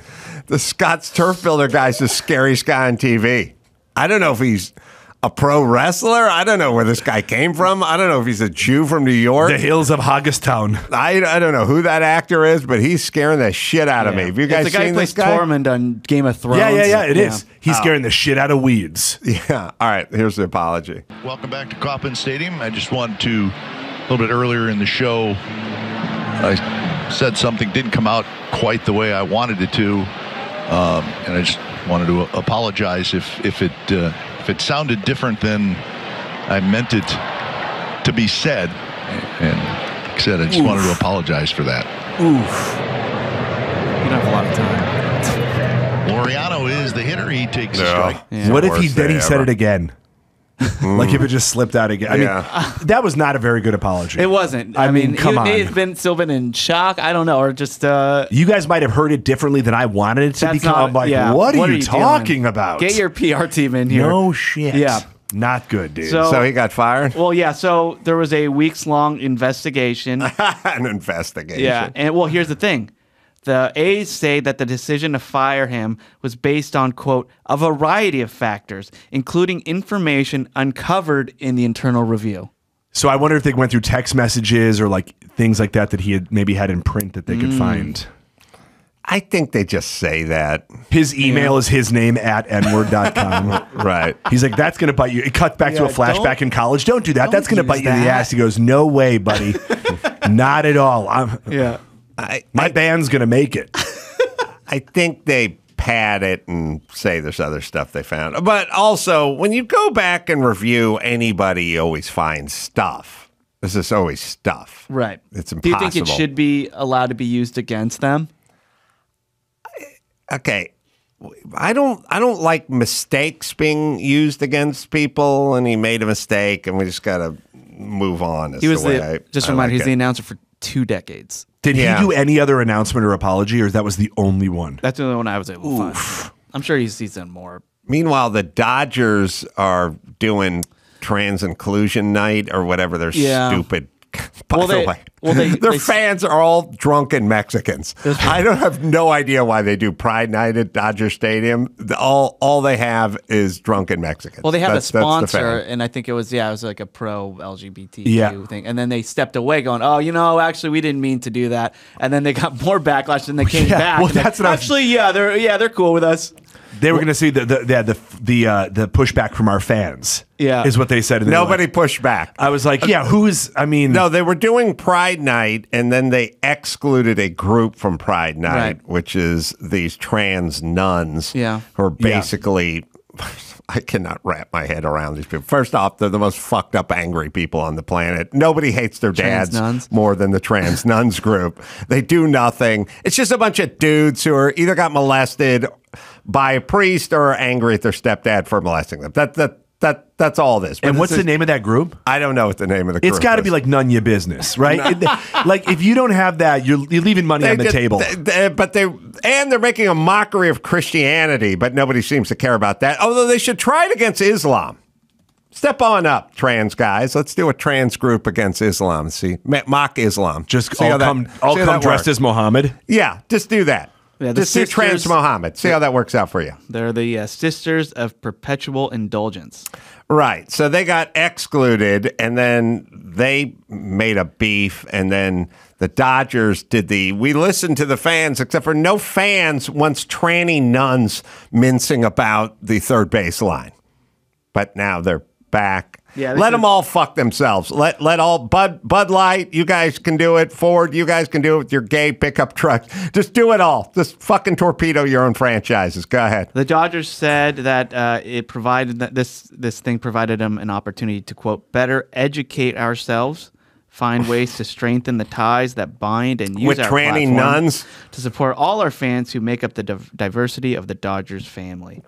Yeah, these people don't stand for anything except for hating everything. That's it. I've been to a lot of Dodgers games. I'm trying to think of. I don't even read. I guess I don't see any groups going. I just see a bunch of drunk fans. Where's the tranny nuns? I don't see anything. I've walked into the stadium, not spotted a tranny nun in the beer line, and just left. You're like, this is no place for me. Yeah, not me and my children. Not in my America. I need crazy guys dressed up as tranny nuns. Otherwise, I'm out. With weird sparkle paint on their face. No one really makes fun of all these people like they should. They're all damaged goods. They're all a fucking mess. Any 53-year-old guy spray painting his face like Kiss, putting on the flying nun. So they dress like nuns, and they have. What else is about them? That's just it? They're just in... Well, yeah. They're in nun face? They hate Christianity is basically what they do. Right, yeah. So now Dodgers are getting it from the Catholic groups. Good. So just stop having group nights of everything. Get back to fucking bat night and pillow night. Yeah. And steroid night. Yeah. Oh yeah, that's a good one too. So the sponsored by juice companies. Since we're talking about apologies, let's go back to 2020 just because this makes me laugh. But remember Tom Brenneman, who was on the Reds. Also, by the way, this happened in Kansas City as well, when he had a hot mic. But they were like just showing the field, but his mic was still hot, and he called San Francisco one of the quote one of the fag capitals of the world. And statistically correct, but yeah. But yeah, you can't say that. And so they heard it, and this was his apology, and it's such a great call. Well, all right, let me say this. What you need, because I've heard a lot of these apologies. What you need to do is pre-record 4 apologies. You have a black community apology. You have a general people outside of the white ethnicity one that'll cover for that. You have a gay one. And you have one like, no one will demand it, but if you made fun of a religion or something like that, you just have them canned. I mean, they're like 15 seconds. You've got your script done. There's no ambling or mumbling. Like if some people heard certain things that may have been different than the things where I was thinking, then maybe that's just something, and then you just roll it. Like when the first day on the job, you show up a half hour early, sit down and lay it down, because the problem with the play-by-play guys, they have to shoehorn their apology in between a commercial break and the beginning of the inning. So they go, if I've offended anybody of That's the what I thought it was gonna be. community, from the bottom of my heart, Sanchez goes into the stretch, he takes a look over first base. Now he's walking over to first base. If I've heard any of the feelings, my daughter is a member of the trans community. Okay, he's taking a look. 3-1. I thought that's what it was going to be. 3-1 offering. It's kind of heading that way, right? They have to go right into the fucking play-by-play, which fucks up the Well, the also, apology. I'm glad you're talking about that. Because this has to be what happens. This is what happens. Well, he goes, I'm sorry if I apologize to no balls, all strike. And then you're like, what is he apologizing, or is he talking about the game? Oh, yeah. Yeah, but also, you got to think about the amount, because I totally agree with you, the dawning on something. Right. That it's like right away, they go to commercial or whatever. Maybe it's a short commercial, and then, because obviously they speed up the game so much more now, that it's like, okay, you just said this on air. We're about to come back. You have to shoehorn it in for like 5 seconds, come up with something immediately. PR didn't help him, and get back to the game before the pitch comes out. Right. Yeah. So he just comes off insincere, like an asshole. Right, but it's the shock from the dawning. Like, I mean, I've had that. Have you guys ever just texted the wrong person? Like, oh man, Julie's being such a bitch, and sent to Julie. Right. Oh fuck. Yeah. So anyway, here's Tom. I sent Julie text that said Chris is a douche. I get those texts from you all the time. Oh, wait a minute, different Chris. All right, here's Tom Brenneman in 2020. It's great. I can't tell you how much I say from the bottom of my heart. I'm so very, very sorry. I pride myself and think of myself as a man of faith. As there's a drive in a deep left field by Castellanos, it will be a home run. Get a homer. Poor guy couldn't have just taken a pitch. Ball game. I don't know if I'm going to be putting on this headset again. Yeah, he goes on longer. But listen, that is smoten by God. At least it wasn't the top of the inning. From the time he started his apology to the guy hit a round tripper was less than 4 seconds. Oh, I mean, you just want him to take ball low, ball too low or whatever, and then you can get on with your apology. It's going to take a while. And also, the real victim here is not the gay community of San Francisco. They know who they are. The real victim is the guy who hits the home run. Well, that could have been his first home run in Major League home run or whatever, and he's got a guy apologizing to the gays. Yeah. Well, that's what happens off mic. Like, he thinks it's off again, and he goes, are you fucking kidding me? That guy had been throwing balls all night, and he hasn't hit. And then the one goddamn time I have to apologize, like, you're still on. He goes, all right, I'm out of here. Yeah, just wait till like the relief pitchers warm it up or something. Yes. Yeah. So anyway, that's a classic clip, super famous on the internet now. I love it. How awkward it is. I love how the best part about him is his timber's the same. Yeah, I want to apologize, and I'm never in ball out to left field, and it's like it's the same. That's just that's his broadcasting voice. Yeah. He knows nothing else now. But also his apology was weird too. It's like, I want to apologize to everybody to the men who signed my paychecks. That was a weird one. He's cutting right cutting to the quick, though. That's who he needs to that's get who on needs his to good hear side. it. Did The he get almighty canned? dollar. So he got sent to the Roberto Clemente League in Puerto Rico to call their games. He did get canned. So that's what he did. He was doing the Roberto Clemente League in Puerto Rico. And then a streaming service who streams high school games in the country hired him. So, yeah. Wow. Quite the He's just doing clan games now. He's doing the clan league. Pretty much. Everyone's wearing white. Everyone's the home team. Yeah, can't differentiate the teams. All right, so let's go now to another story out in Washington, D.C. So the word U-Haul was trending last night. U-Haul? U-Haul, and I was wondering what happened. So a 19-year-old Missouri man accused of driving a U-Haul truck into a security barrier at a park across from the White House. He made incriminating statements that led investigators to believe that he was seeking to harm the president. Officials said Tuesday. So this was shortly before 10 p.m. last night. He was just ramming into a barrier at this park. So the truck was seized, and they found a Nazi flag in it. And so the charges against him. By the way, he's an Indian guy, like an Indian teen from Missouri. Well, Missouri, like American Indian or Eastern Indian? Eastern Indian. Yeah, I would have gone with Eastern, but you said Missouri, and it made me think maybe. It's weird. It's just weird already. So, well, look, there's plausible deniability to the Nazi flag in the U-Haul because you go, maybe they just moved out. You know, Hitler Youth was like the last person to rent it. Like you found that in Grandma's attic. Yeah, that was over the cab. I didn't search the cube truck before I rented that would be it. That amazing shit if was that in was there. the only thing in there. Yeah. There's nothing else in the U-Haul except a Nazi flag. Well, they like the guy who rented the truck before was a neo-Nazi. I didn't check the back. Had it folded up in the back of Grandma's attic up there. Looked empty. Just Yeah, glanced at good it. to It me. looked empty. I thought that was a security blanket. Yeah, no, it was a packing blanket. Blanket. What were you packing? Burning crosses. Okay, buddy.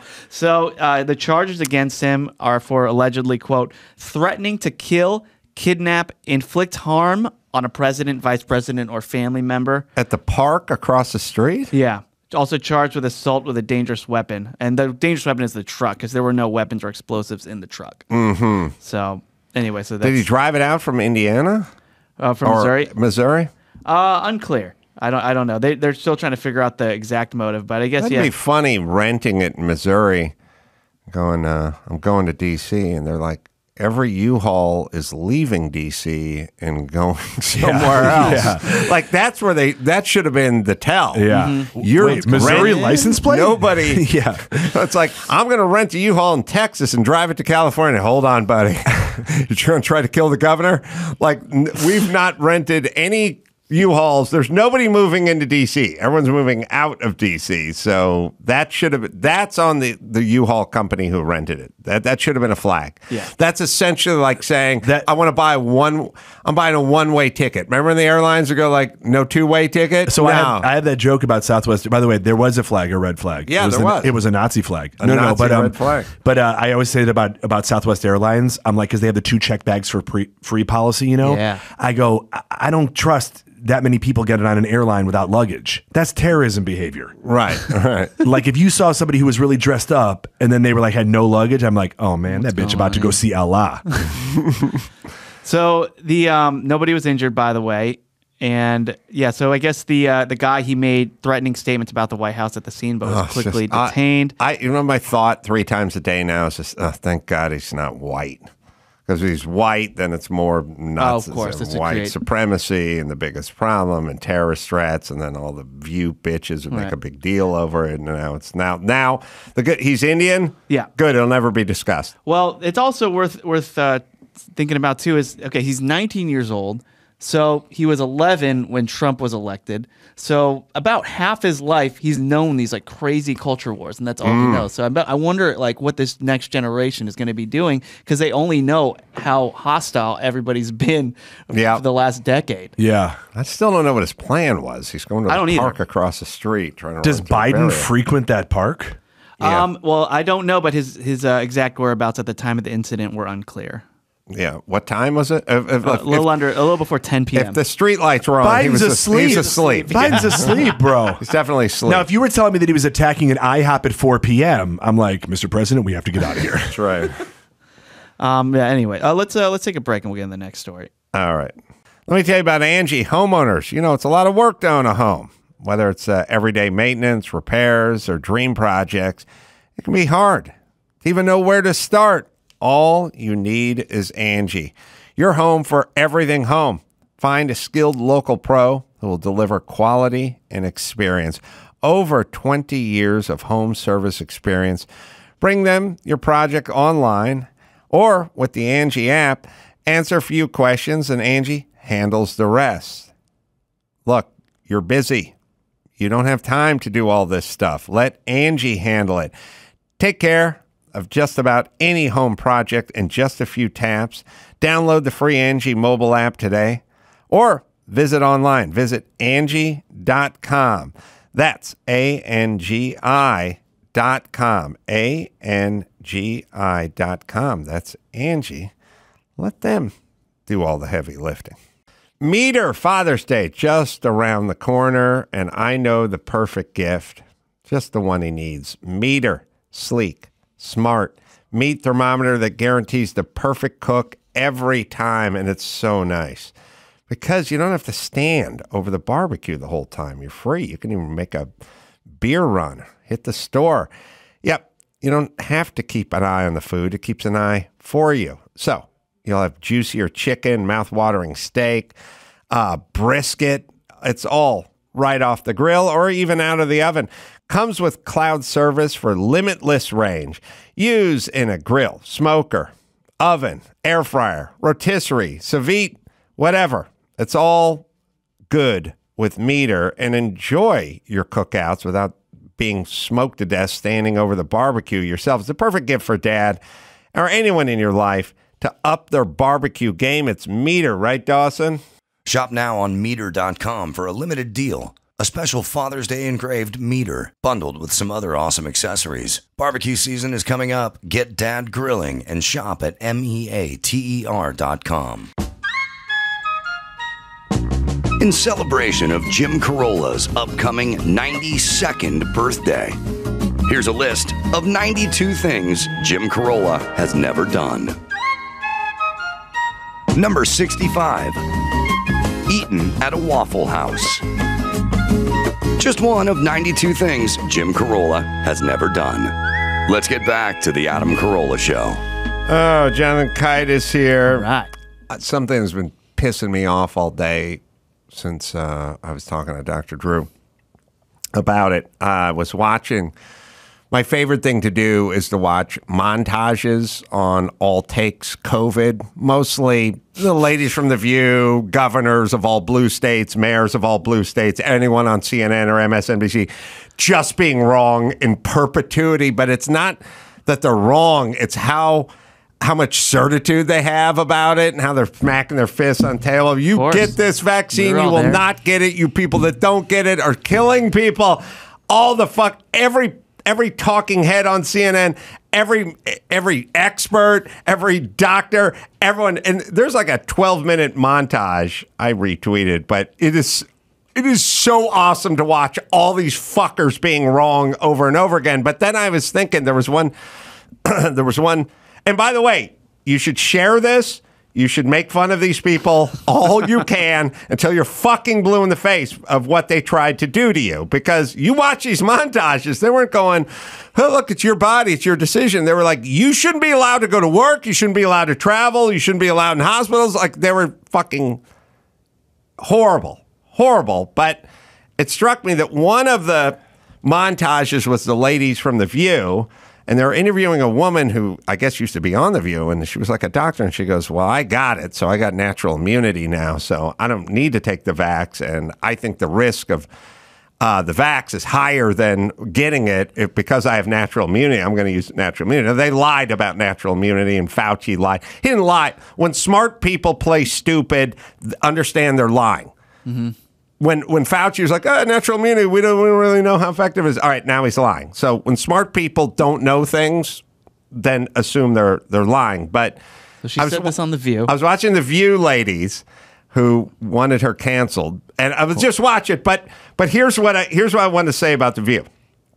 Those yentas get up there every single day with as much confidence, gusto, self-assurance, and bravado as possible, and they're wrong about everything. But think about The View.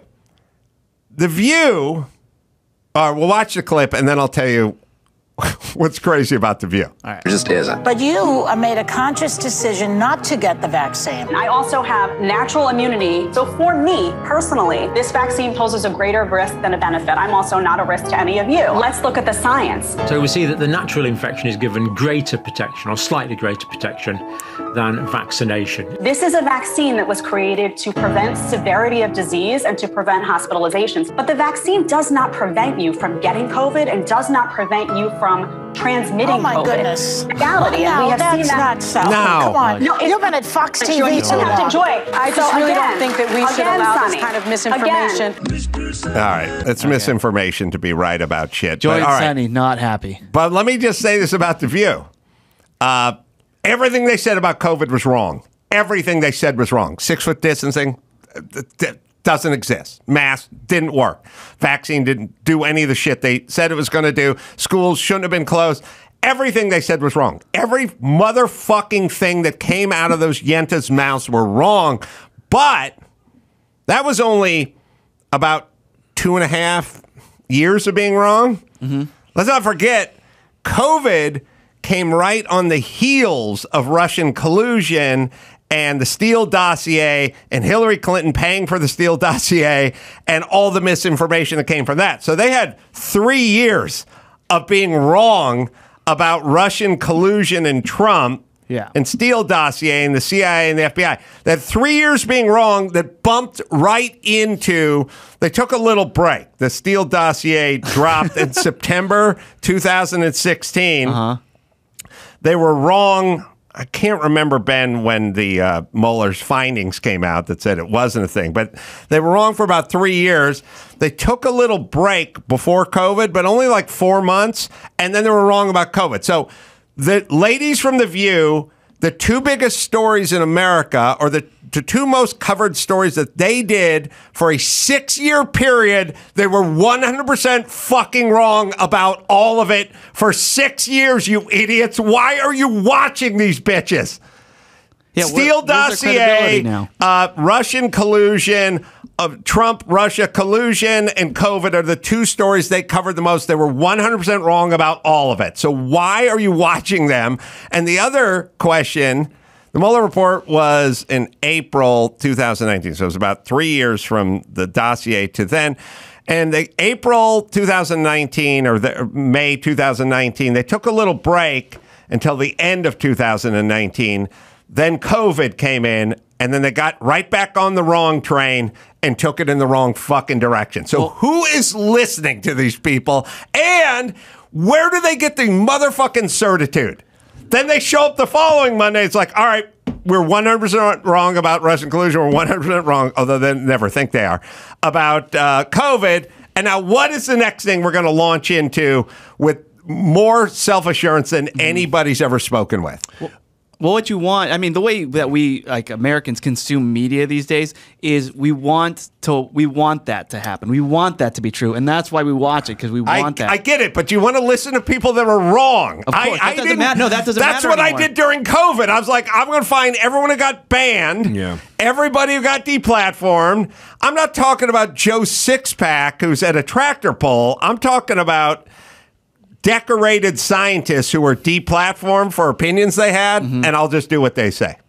Not what the yentas are saying. Well, I can't say anything because I'm on my 3rd interview to replace Joy Behar at The View. I hope you bringing some sense to daytime TV. They ever get tired of being wrong? That's a 6-year run of being wrong they just had. But now is this? But are we blaming them or are we blaming the audience? I mean, is there? How big is their audience that they're still on air? Like the producers, like they.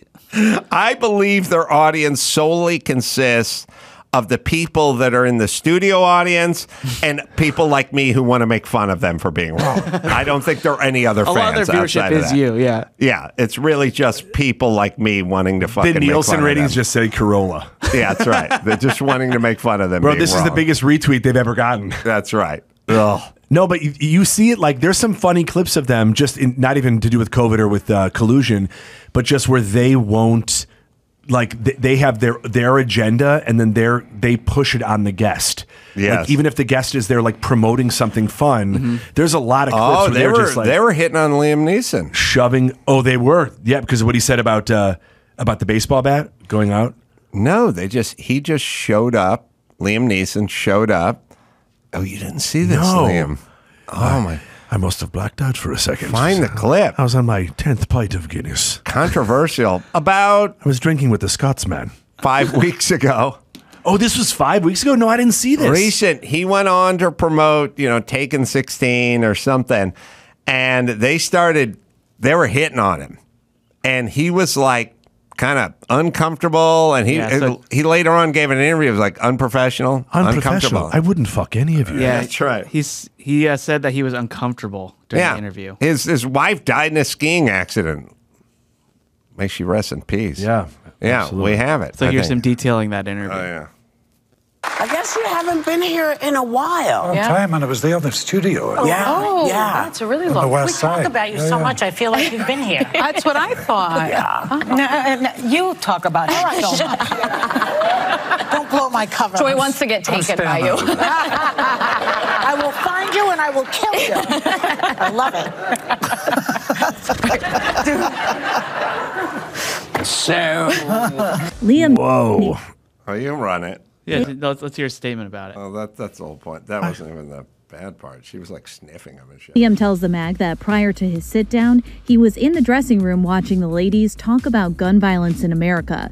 During the break, he says he went on stage and praised them for having such an important discussion. it's not about winning over people. It's about telling as much of the truth as we have.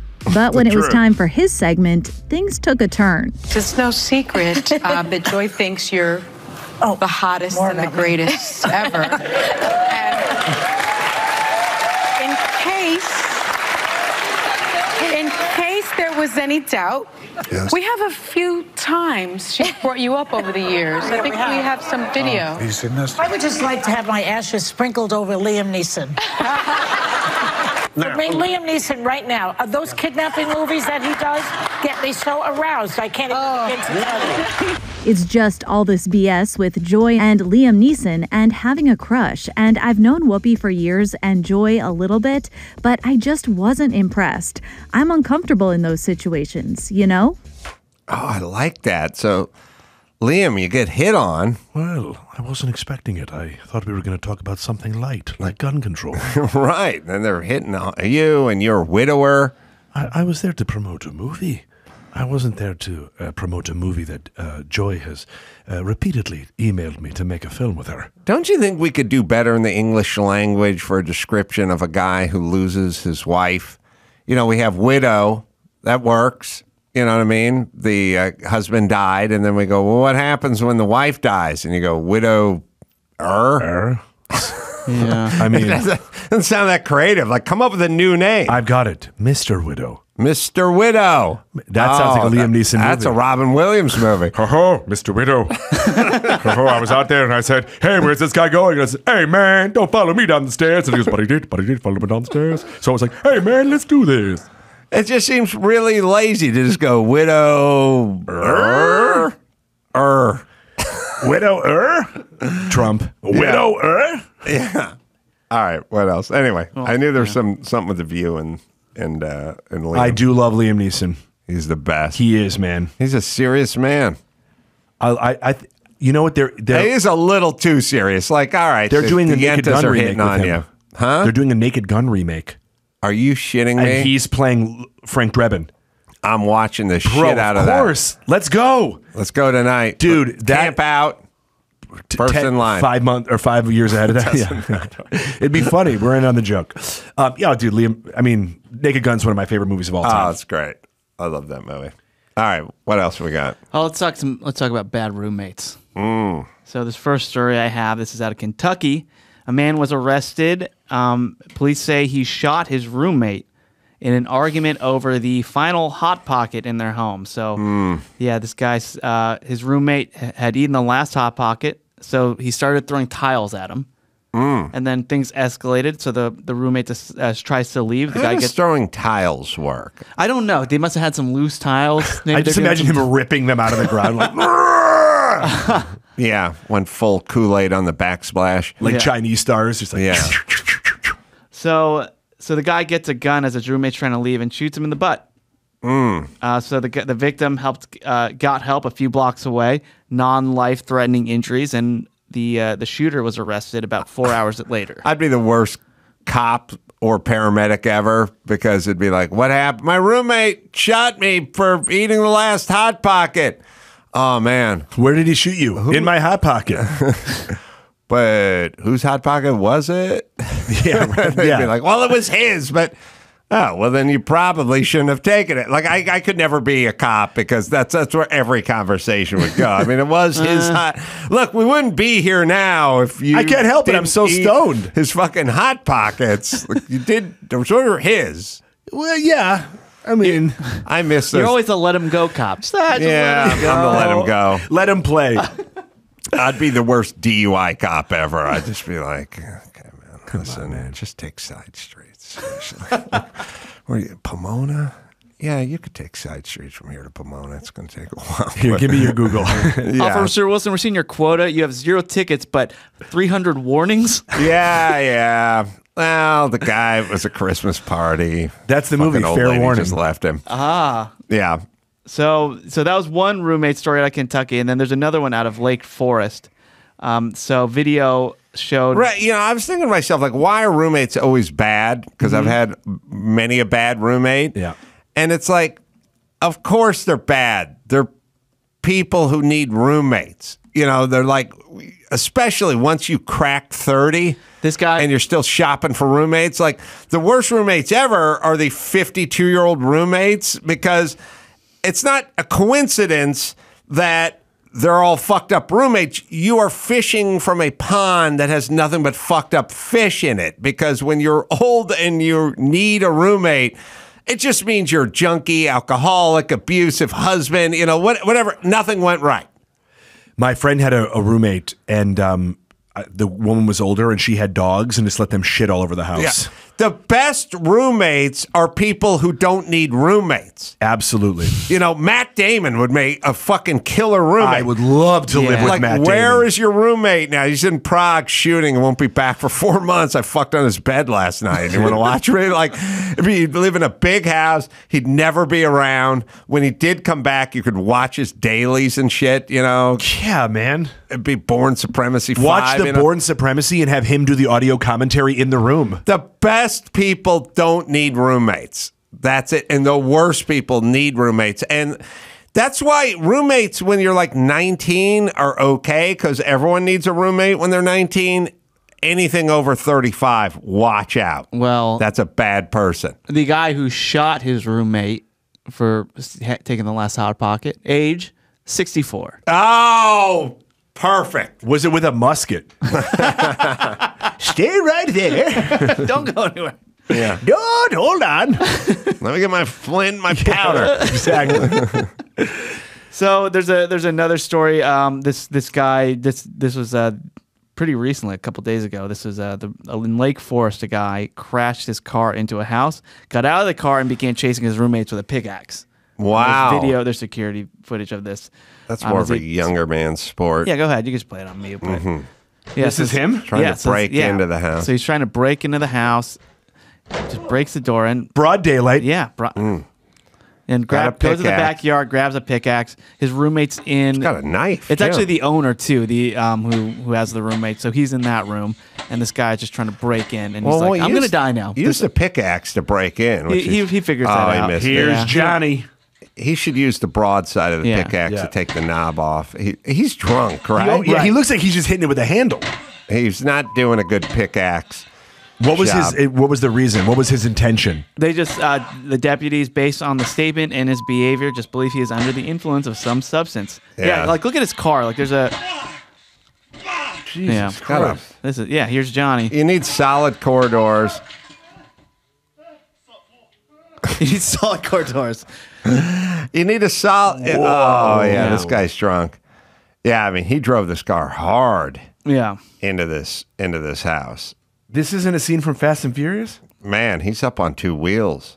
Are you excited for Fast and Furious? It's out now, right? I saw it last night. Saw it last night. Both of you together? That's right. You didn't call me? Come on, Date night with Kite. Best buds. Yeah. We're seeing that, and we're seeing Naked Gun together. Neeson. Yeah, Naked Gun. It's good. It's fun. It's everything. The only part that they're starting to get wrong is Vin Diesel. Vin?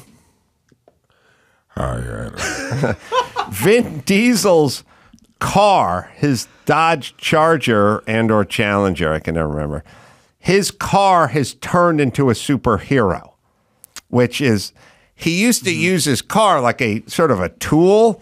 Now his car is a character in the movie, and it has superpowers. Yeah, it takes a ton of bullets. He's like, impact.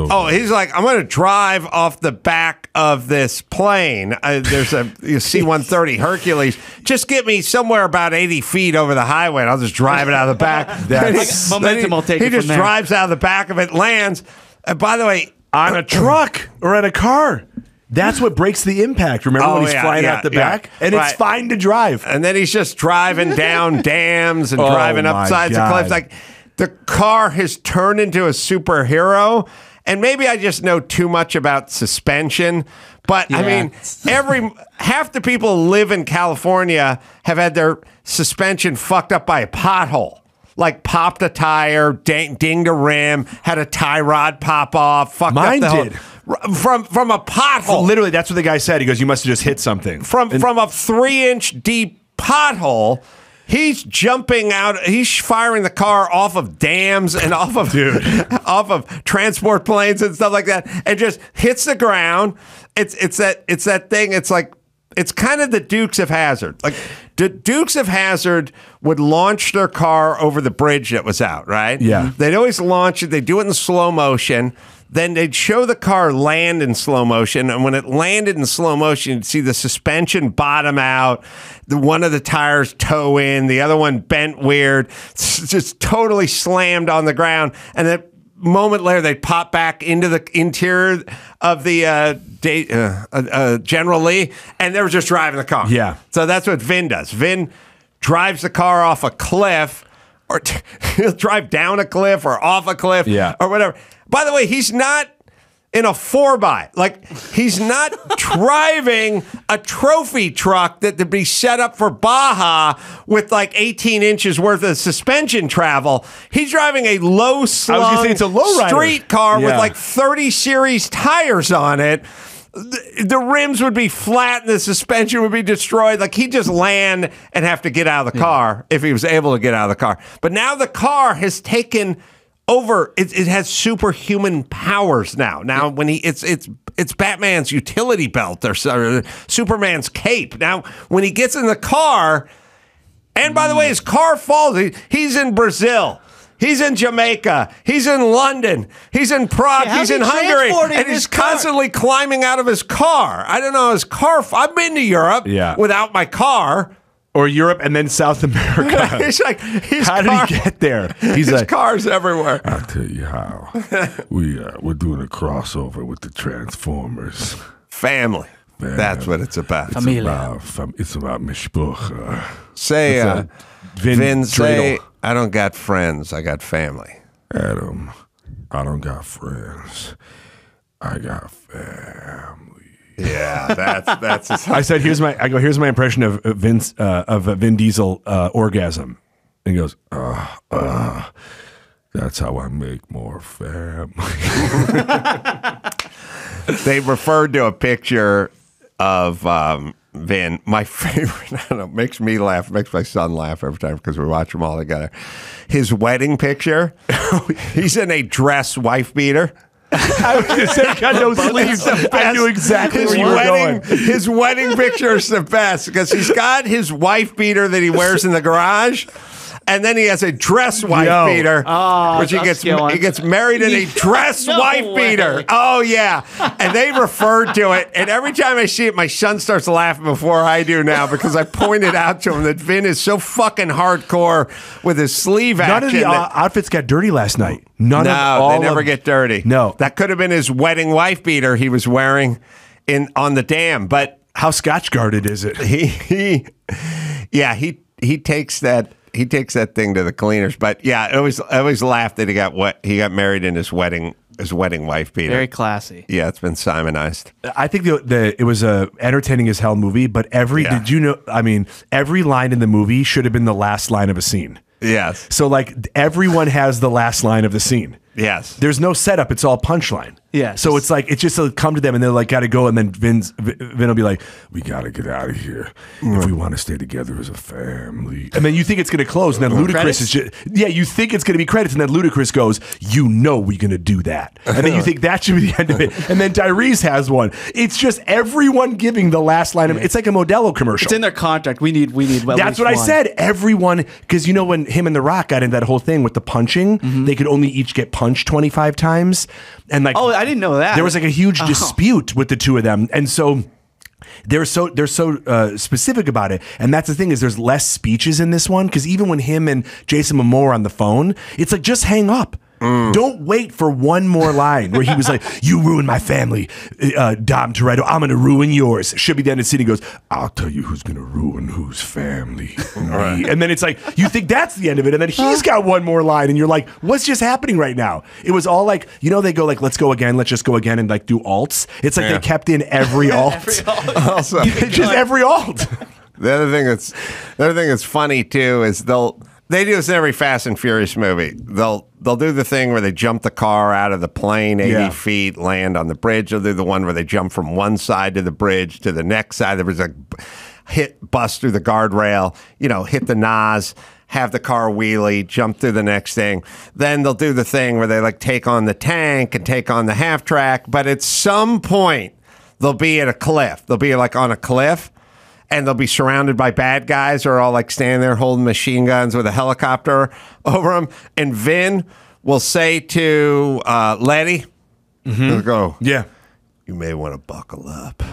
And she'll put the harness on. It's like, I would have had that shit on while we're in the airplane. I got enough reason to put the seat. You're jumping from bridge to bridge. That should have been the first We took on a tank. We jumped out of an airplane. The belt would have been on while we were taking off. He said that to the guy, though. Remember in the back? Like, they're going, and he finally puts it out. Now we're going to drive. What are you doing? And he goes, I'm preparing for what's coming. Yeah, now we're driving down the side of we're driving down the side of a 700-foot dam.